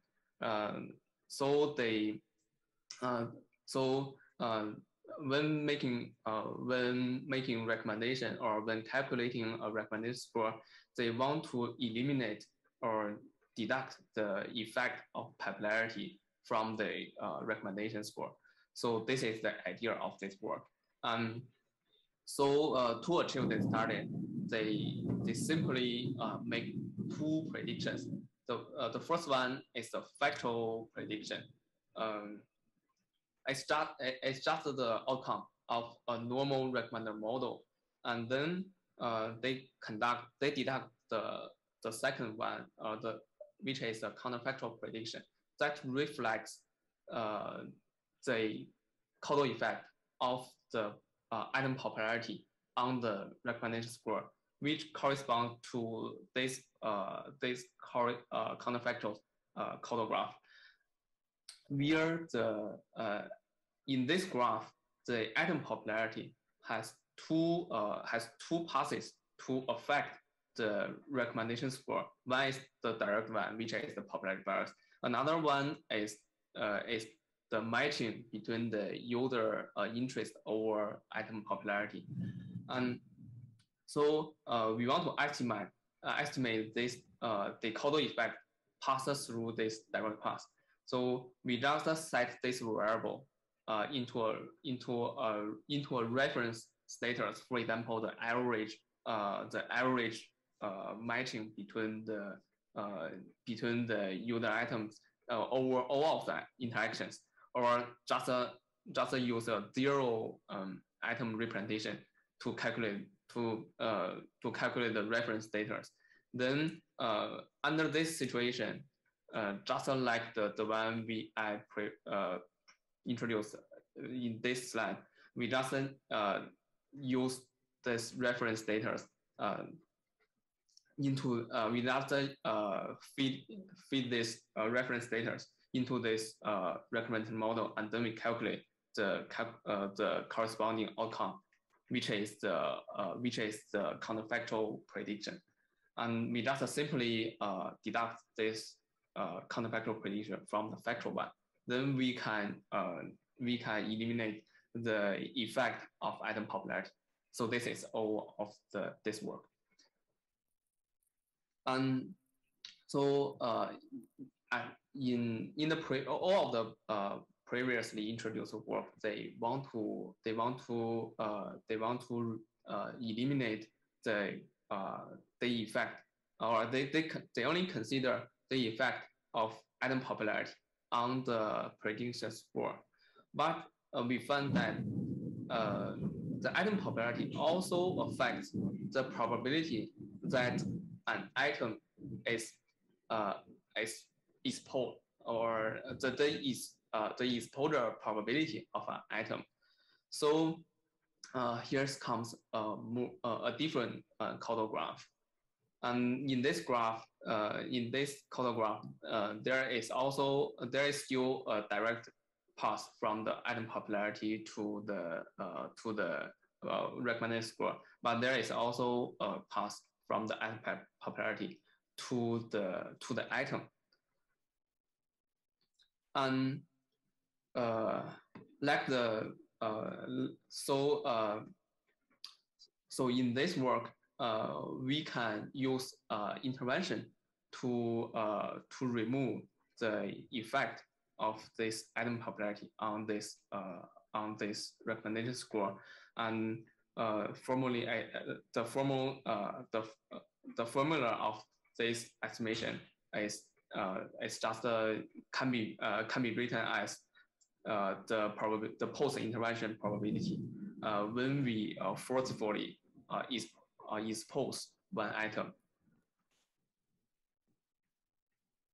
And similarly, the difference between this post-intervention probability and the previous correlation is the last term, or the distribution to calculate the expectation of this conditional distribution.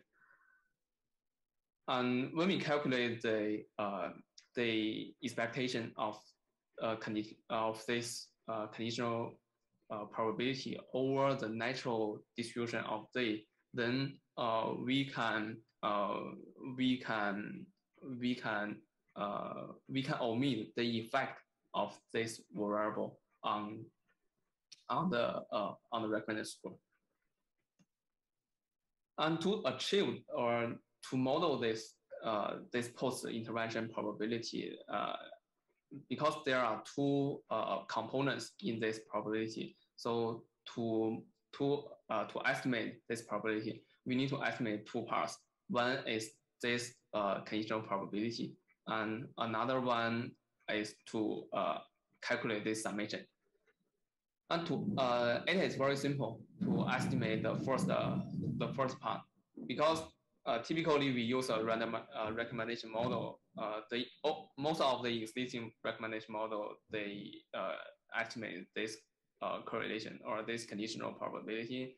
So here the difference is only one more condition. So we just simply combine the original recommended model with one more term, that is the item popularity at the state t or time step t. And so we use this formula to estimate this probability. And then to calculate the second term, we can just calculate each probability or each outcome of this formula under a value of Z. But this is very time consuming, so we use an approximation, which just replace the variable Z with the expectation of Z when we calculate it. and then we can calculate we can estimate this summation with only one times of forward propagation. And then we use this probability to rank them to make atom recommendation. So in summary, so during model training, we learn this conditional probability, and we use this formula to estimate. That is to say, we use the historical interactions to optimize the parameters. And then when we after the learning, we use this formula to make recommendation. So this is the idea of the popularity deconfounding. And even though we can make with this post intervention probability, we can make recommendation without the effect of atom popularity. But sometimes we need to inject some desired popularity, because from the user perspective, we always want the recommendation system to recommend the item that matches my interest. But from the perspective of the platform wants the system or want to optimize the click-through rate, or want the users to be more active. So in some cases, we also need to inject some desired popularity.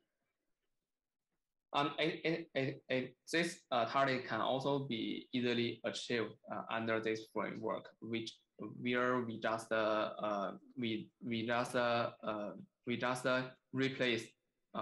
replace this atom popularity with a predictive one.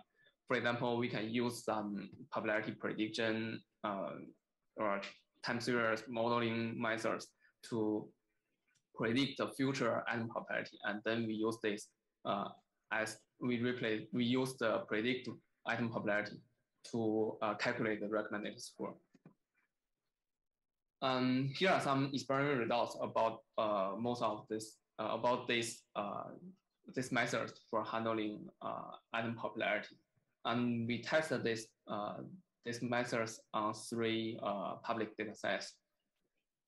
And so here, this is the atom pop, and this is the and all of these methods are based on MF matrix factorization, and this is the vanilla MF, and these 2 methods are the ranking adjustment one, and this one is the causal embedding one. And here is the result. As can be seen, the ranking adjustment method and both the ranking adjustment method and the causal embedding method and the causal inference method can handle the popularity bias, or can eliminate the popularity to some extent. And among these methods, the causal inference one, that is the deconfounded training one, achieves the better performance. And again, we analyze the recommendation result, and we count the frequency of these 10 item groups within the top 50 of each user's recommendation list. And here is the original MF, where is a clear amplification over the popular groups, and this is the causal embedding one. That's as can be seen, is the amplification issue is not or is it's not that severe, but it suffers the popular groups to achieve this target. And this red line is the deconfounded one, which is much closer to this even distribution. Again, it shows that the deconfounding method is more helpful. And lastly, we tested the one with the adjustment, and we compare with the methods that uses item popularity. Again, this method achieved the better performance. I think I'm running out all of the methods, and then I just give a quick conclusion. That is to say, the heuristic methods like the ranking adjustment, which cannot perform good, and for the causal embedding methods, which rely on unbiased data, which may be hard for getting such data, and for the causal inference methods, which can typically achieve good performance. And then for potential directions, we can consider popularity bias at finer grain. Here are two attempts done by our group. And we can also consider multiple behaviors, for example, click and like when handling popularity bias. And we can also consider use item features when considering popularity bias. And as the causal inference method is the most effective one, so potential direction is to accurately estimate the causal effect. So that's all for this part. Is there any question? Or I directly pass to Wang Xiang for the third part. So thank you very much. Yeah, we have time for a couple of questions. Do we have questions from anybody in the room? Please do step to the microphone and ask them. And, please give me 10 seconds. I need to bring my charger. Oh, okay. Otherwise, my laptop will die. Yeah, we see that. Oh, okay, sorry. That's good. No worries. Does anybody want to, in the meantime, step to the? We're having a really. He really wanted to be here, and we're having a really realistic experience too. That's nice. Do we have any questions? We have some questions coming from online, but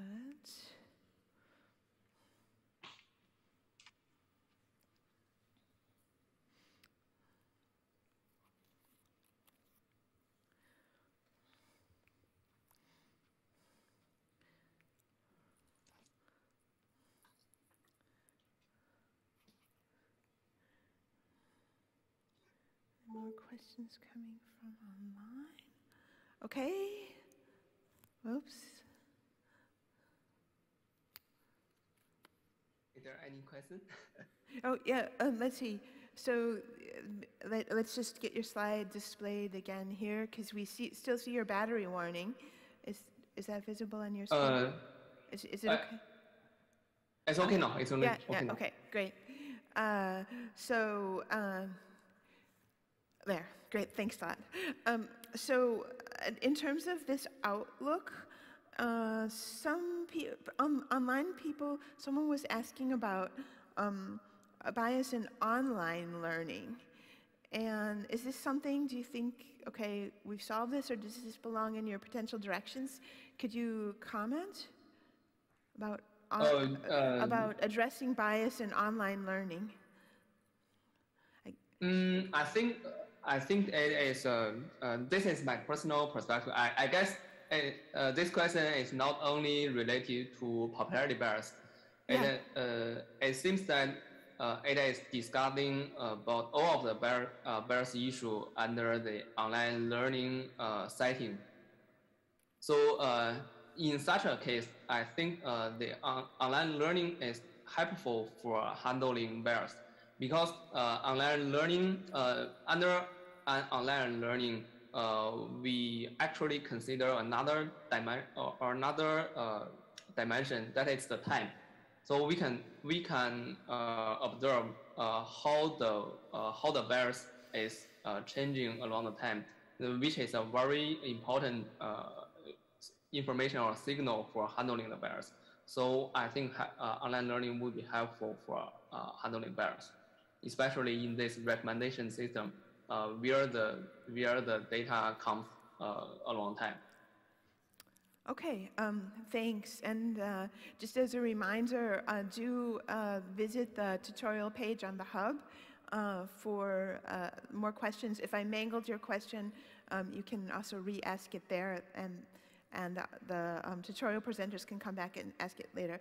And in fact, I'd like to ask you as the tutorial presenters, there was a URL for your slides for Jiawei's part.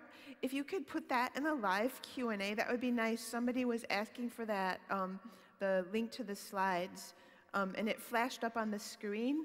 So if it doesn't, so maybe just post a question to post this slides. Yeah, just dump it in the live Q&A, and then everybody can see the link. And so we have one more question. Someone's asking, like, okay, I want to address popularity bias. We just saw a really bunch of great approaches, but practically speaking, where would you advise to start? Sorry, could you please repeat the question? Yeah, sure. What in your opinion, if I want to address popularity bias, what's the best place to start? Just the if I have a practical problem with it, with popularity bias, what would I do first? I think the best choice is to test this PD first. Okay. Yes, the best choice is to test this PD first. If it works as expected, then you can try PDA. This is one, the PDA. These two methods from the same paper published in this year in the CGR conference of this year. Okay, great. Thanks a lot. And it achieves quite good performance, both in this offline data and the online performance. Okay, thanks a lot. Thanks. So now, I just wanted to say that we have a comment from the live Q&A. Awesome, somebody said, so that's really, really great feedback. And we're now ready for our third and final segment of the tutorial. Is that correct?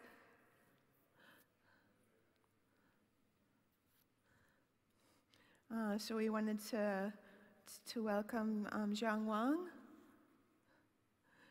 for the third and final. Okay, so just some housekeeping. So I think we are going to go over today because we do want to get everybody in. We want to finish it up. If you decide to join the lunch at that moment, then that's fine. Just when we're officially ending, then you can just kind of creep out. But we do want to get everything on the video. So, are we ready? Oh, are you going to present the final part? Hello, hello. Hello. Yes. Yeah. Yes. Yeah. Okay. So yeah. Shall we start? The floor is yours. Okay, yes. Cool. Yeah. Thanks. So hello everyone. I'm Wang Xiang from the US, and I'm going to present the final part about the fairness. And this is outline. So outline will be I will be introducing the definition of the fairness and the inference of the unfairness, and 4 major solutions for the unfairness issues.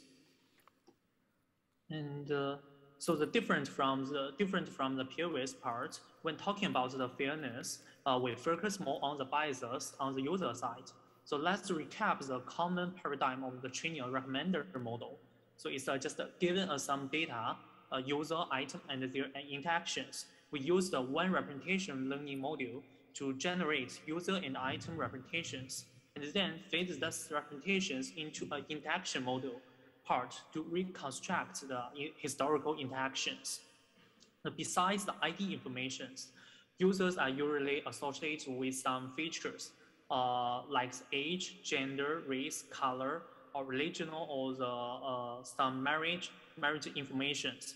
So due to the existence of those features, user experience could be different. So in terms of the services effectiveness, like the results relevance or the user certification, and also in terms of the resulting outcomes. For examples, when recommending jobs, some users could exposure to the lower paying job offers. And also in terms of some cost, for example, causing privacy linkage. So one real world case is a price, the different price.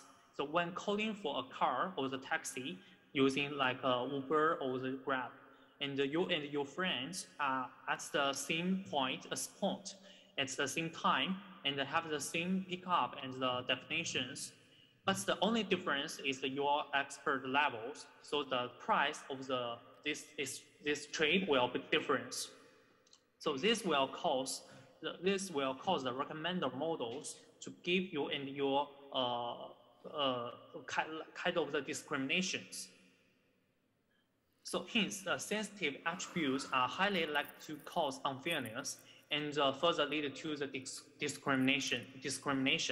So two common concepts are individual fairness and the group level fairness. The individual fairness encourages similar individuals to be treated similarly, and if such fairness is valid, individual discrimination might be caused. That is, a model will give unfairly different predictions to similar individuals. For examples, there are two football players. One is from Africa and one is from Asia. One is Africa and one is Asia. And the models could predict them wrongly as the basketball player and the ping pong player. Due to their race and color, so that's definitely unfairness things. And another concept is about the group fairness. It means a similar classifier certifies across groups. In the module will treat individuals who belong to the different groups unfairly. So the first question is does the fairness issue exist in the recommendation system or in the recommendation scenarios? So here I present two cases, and one is a price study done by FAT work, and it investigates whether group discrimination happens. That is here is about the demographic groups, about the age and the gender things. And they tried some benchmarking models like item popularity, item pop, and the matrix factorization MF on the two benchmark data sets. One is the last FM, and one is the movie length 1 million data sets. And they find that results on the movie length 1 million and the last FM 1K have a significant difference between the gender groups. And the second finding is the result on the last FM, the larger one has a significant difference between the age groups. And another work studies about the 3 user groups from last FM, and which are based how much their listening preference divides from the most popular music. So they divide the users into the 3 groups, one is low, medium, and high mainstream users. And thus there are also the two findings. The different users are treated differently, and the low mainstream user group significantly receives the worst recommendation. So those 2 cases shows that there is the unfairness issues or the discrimination issues in the recommendation system. Okay, let's move on to the second question: is how to formulate or how to formalize the fairness or the discrimination in the mathematical language. So actually, there is a wide range of the definitions thinking about the considering the different concepts like the fairness, equal opportunity, or the individual fairness, or the demographic parity. So since our key point is the solution, and I will skip the detailed formulation here, and I think we can discuss offline, and you can check it with Wikipedia or the other previous works. So then the following question is how to serve the unfairness and how to issue the fairness in the recommender models. Here we summarize the solution paradigms as the figure shows. These figures. Besides this part is our standard pipeline of the recommender models. And besides the original pipeline, we plug in additional modules to fit the fairness criteria, which consists of two components. The first one is a sensitive attribute part. Here is denoted by S. And the second part is about fairness definitions. This is a fairness criteria. And then the current solutions can be roughly grouped into the three categories based on where the fairness modules place. And the first research line is about rebalancing and covering the pre-processing in the data modules in the first module, in the data module, and in the post-processing in the interaction modules, just after training. And the second research line is about the regularization part, and this covering the in-processing in the representation learning. And this last one is about the adversarial learning, and it generates the fairness representation in this part. Here I omit the causal part, it's a causal inference or the causal confounding part, since the Fuli has introduced them. So here I just cover the three research line. Okay, I will introduce them one by one. So first, we zoom in the research line of the rebalancing. The idea is quite simple. It's just like the cos E introduced by Jiawei and Fuli. And the key idea is it has the two branches. The first branch is we plug the fairness criteria in the pre-processing part.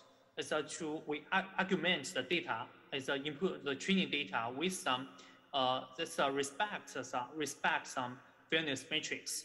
And the second branch is to place in the post-processing, just to balance the result with the fairness matrix. So the first example is on the pre-processing. It uses amplitude data. It augments the input with the additional amplitude data, and that can improve the social desirability of the recommender. So this work is within some MF family as a backbone models, and they found when we just using a small amount of the amplitude data, and we can achieve the significant improvements in terms of the fairness. So this is similar to the cos E. And the second part is about the second branch is about the post-processing. Is to do the fairness-aware re-ranking. So this part is also similar to the re-ranking things introduced by Jiawei and Fuli. And this is a typical part. We have the two scores. The first one is a personalized score determined by the base recommender, and the second one is about the personalized fairness as the importance of the group with attribute C. So here attribute C can be the sensitive attribute, age, gender, or the race or color. So this part is combines these two terms within the trade-off hyperparameter lambda. It's a combine of personalized induced term and the fairness induced term, and then promotes the recommender result. So they evaluate this idea on the several backbone models like the RecSys and the user KNN or the MF. So they found that a balance between the two terms, recommender accuracy, remains at a high level after a re-ranking. So and then the recommender fairness is significantly improved. So because there is a trade-off between the recommender accuracy and the recommender fairness. And the second line is about the regularization part. So different from the rebalancing scenes that play before and after training. So the regularization term injects the fairness criteria in the model training. So they formalize, to be specific, is that they formulate the fairness criteria as a regularizer or regularization term to guide the optimization of the model. Sorry for the typo, it's a model. Yeah. In the first great work is a general framework lends the fairness representation. It's short for LFR. So the module consists of the three components. The first part is the reconstruction loss. So this can be an autoencoder just to given some input data X, and then generate some data, some representation R. And the second part is the prediction error in the generating prediction Y from the R. So this part is the decoder part in the auto encode. So this is the encoder and this is a decoder. And between them, and we use regularization term to measure the dependency between the R and the sensitive attribute A. So that is briefly put is the we predict the user preference from the representation, and at the same time we predict the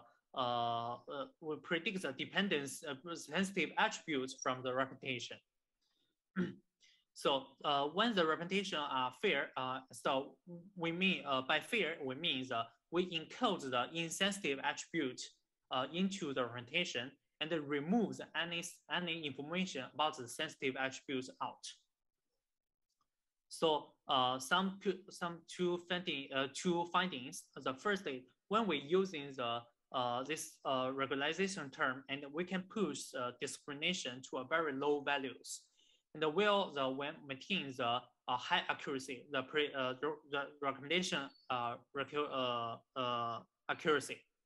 And this is a general framework, and then we can apply it in the recommendation scenario or the other classification scenario. And so the second part is the second example is the neutrality enhanced recommender, and it's using the regularization term, and it matters the negative mutual information between the sensitive attribute and the prediction Y. So also it contains the three parts. The first part is the loss of the predicting ratings. So this is about the reconstruction loss as aforementioned. And the second part is about the neutrality functions. And the neutrality functions, it's to quantify the degree of the information neutrality from a well-point variables. And this independence is can be formalized as a negative mutual information, as two methods how the information amount encodes in the prediction one. So it through this way, and this framework can enhance the independence towards a specific sensitive attribute. So the key idea is to remove the sensitive attributes from the predictive and from the representation. And the third example is the fairness aware, the tension-based recommender. the short for FATR. The idea is to use the sensitive, they split the user representation into the two parts. One part is to keep the sensitive attributes, and the one part is to keep the insensitive attributes. And then at the same time, they encourage the orthogonal constraint between those two kinds of the representations. And through this, within the orthogonal constraint, and it can eliminate the sensitive informations from the insensitive part, insensitive representations, and at the same time maintains the recommendation qualities. And this is some trade-off when comparing those two branch. The first two branch as a re-ranking part or the rebalancing part, and the middle part. This one is about the rebalancing, and this is a reweighting, and the middle row is about the regularization part. Okay, let's move on to the third research line. It's about fair representation learning. This is using different from the regularization term. It's this part is introduce another modules. That is the adversarial model, here H, into the representation learnings. And the key idea is adversarial train as representation learning modules. This part H, and based on the representations, the predictions, and the adversarial modules can play the min-max game. So I will introduce the min-max game later. And the first part is first example, general framework is adversarial learning, adversarial learned fair representation, short for ARFR. And it also consists of the three parts. The first part is the reconstruction loss. And the second part is do the predictor error. And the third part is the train adversarial models. The min game here is to do the encoder. So this is the encoder to minimize the reconstruction loss. It extracts the representations from the input data. So the representation R and the input data X. And the green part is about the decoder. It decodes the user preference from the representation. And the yellow part is to train an adversarial model and to encourage independence between the representation R and the sensitive attributes. So rather than a regularization term. So we play the main game in the red part and the green part, and then we play the max game in the yellow part. So this is a min game. It's a very it's just a copy of the adversarial training. So it can encode the insensitive attributes and remove the sensitive information from the representations. And it can achieve the better performance and fairness than the LFR, the regularization part, because there is we have a lot of because this model is more flexible and robust than the regularization term. And the second example is to do the compositional fairness constraints for the graph embedding. Because this ALFR is we only consider one type of the sensitive attribute, like age, like the gender. And in this work, the authors consider several sensitive attributes at the same time, like the gender, occupation, or the age. This is combine the three parts, three sensitive attributes into a single module. So this part, this is based on the ALFR, the first this work ALFR, and the key difference is the focus on the graph structure data, because in the recommendation module or the social covering the collaborative filtering or the social recommendation or the knowledge graph recommendation part, all the data can be organized as a graph. So they focus on the graph structure data, and then they use different from this part, just train a single adversarial models. They train a compositional modules. They combine the several matrix on the several sensitive attributes like gender, occupation, and age. And the last example is about the recommendation with attributes protection. So this is apply. They apply ALFR, the first work, this work, on the group things, on the recommendation scenarios. So they treat a base model BPR, the vanilla MF as a predictor model, and then they treat another adversarial modules and to protect the privacy, user privacy, and they named it as a attacker, yeah. And this RAP is a wrap, is their modules, and as we can see, they can achieve the better recommender performance, and but at the same time they can protect the user's sensitive attributes from the linkage. So here I would like to summarize this part. So representation learning, fair representation learning can centralize the fairness constraint, and the representation learning can simplify the task of the fairness auditing. And the learned representation can be constructed to satisfy the multiple fairness measures at the same time. And the learned representations can be simplify the task of the evaluating the fairness and the performance trade-off.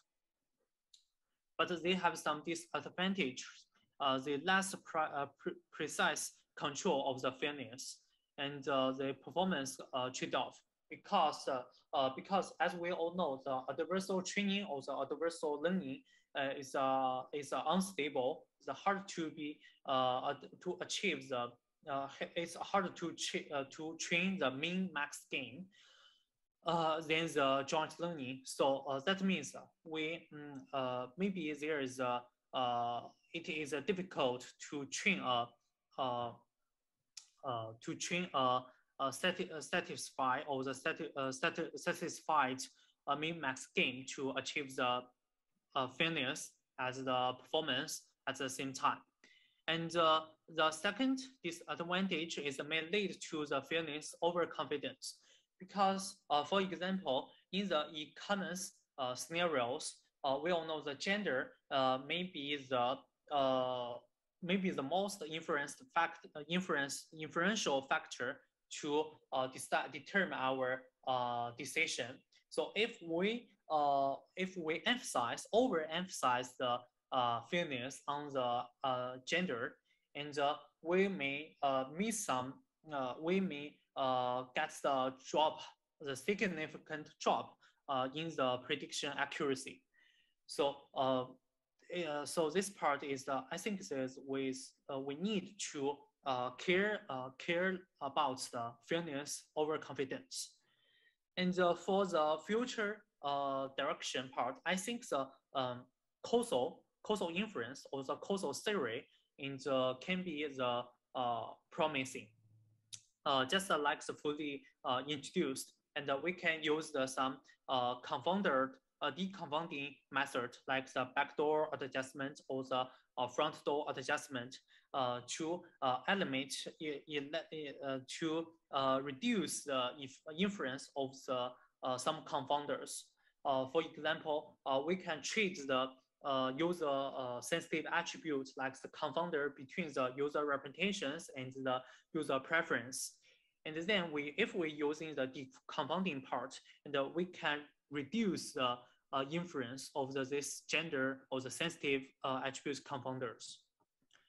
Okay, that's all my part about the fairness. And any question about this part?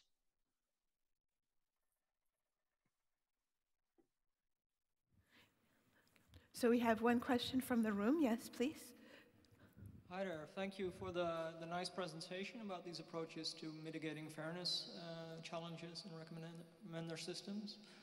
I was kind of wondering, when it comes to situations where there is an asymmetric impact of model effects, for instance, recommendations on whether to provide a loan to specific groups, where it might be that a false positive is preferable over a false negative. How would you incorporate such asymmetric effects in the losses or in the mitigation of fairness challenges? And did you see any work on this? Sorry.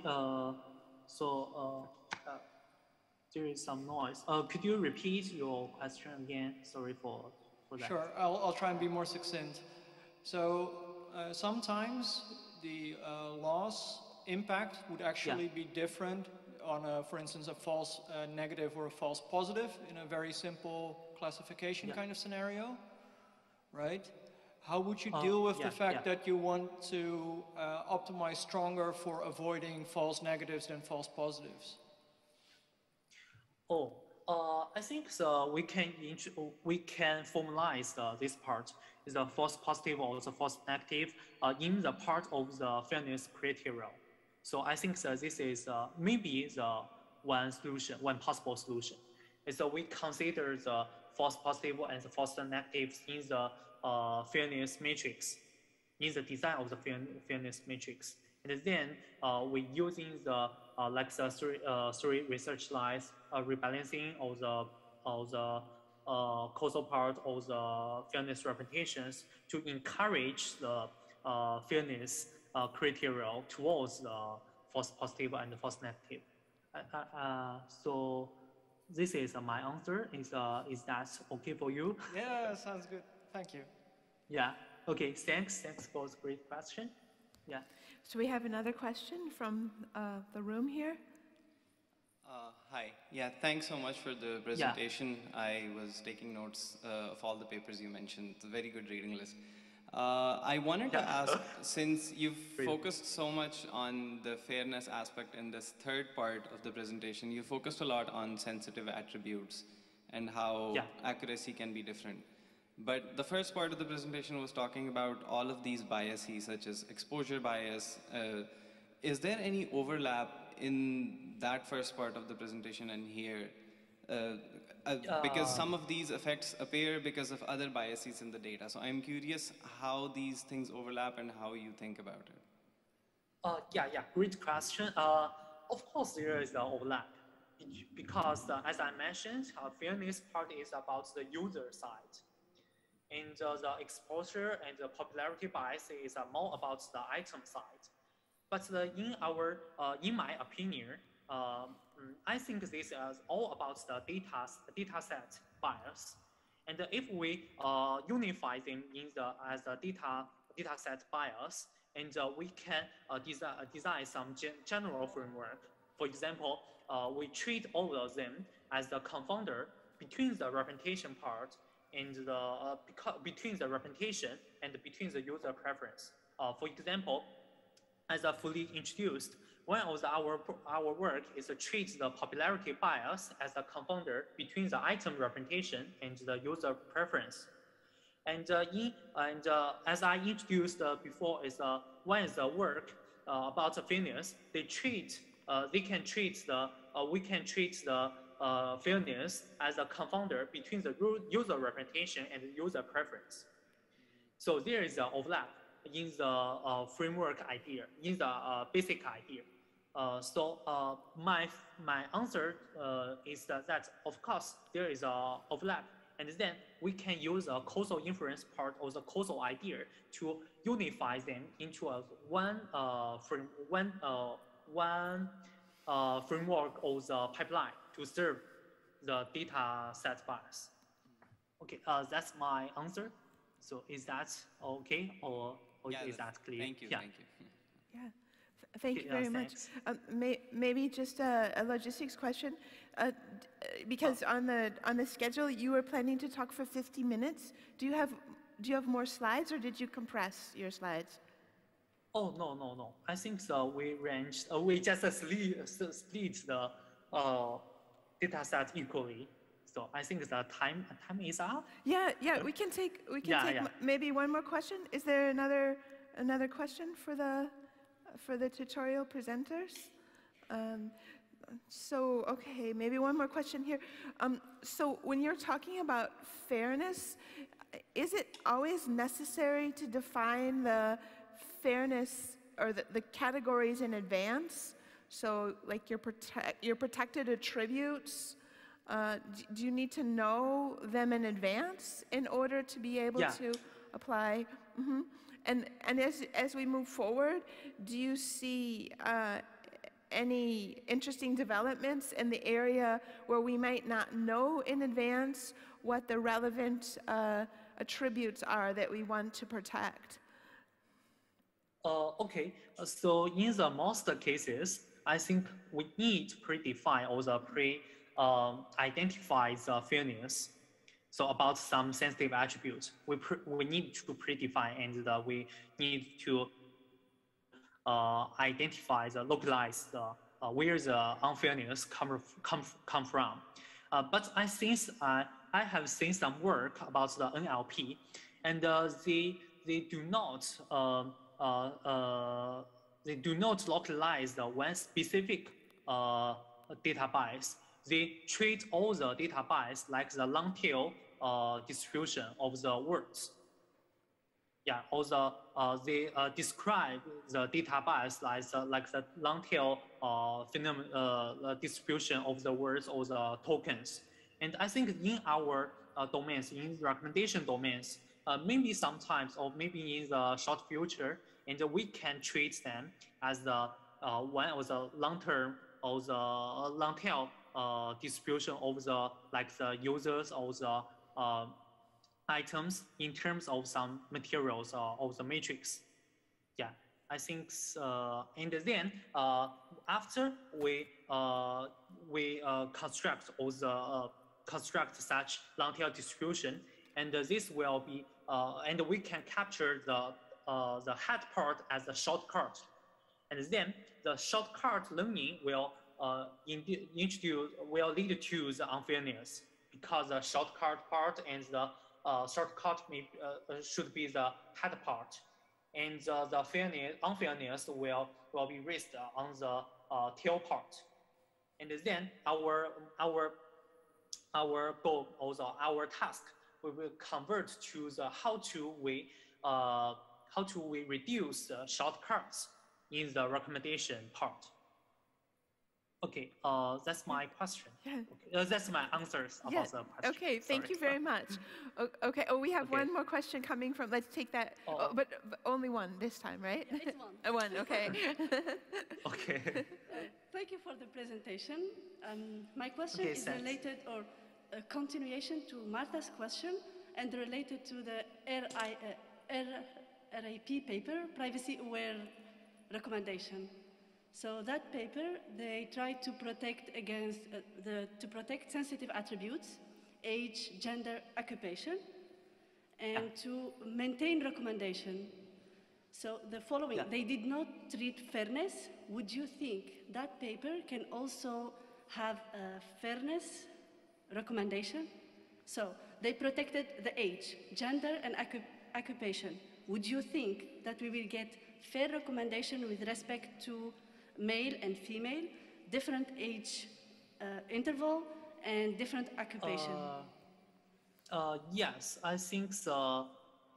I think they can because it's not my work. So I think in their formulation and from this paper, and I think I can safely conclude, and they can recommend fairly across the different groups, like the gender group and the occupation group and the age group. Yeah, I think they can do that, and then we can using the combinational fairness matrix, and then to ensure them ensure the recommendation results be fair across the combination of the sensitive groups. Okay. Yeah. That's my answer. Yeah, thank you very much. So let's have one final round of applause for all the presenters of this tutorial. Thanks. Really thanks appreciate it. Listening. Yeah. Thanks. Great. Bye bye. Bye bye. Thank you. Bye bye. Bye bye. So we'll see everybody in the room at lunch then.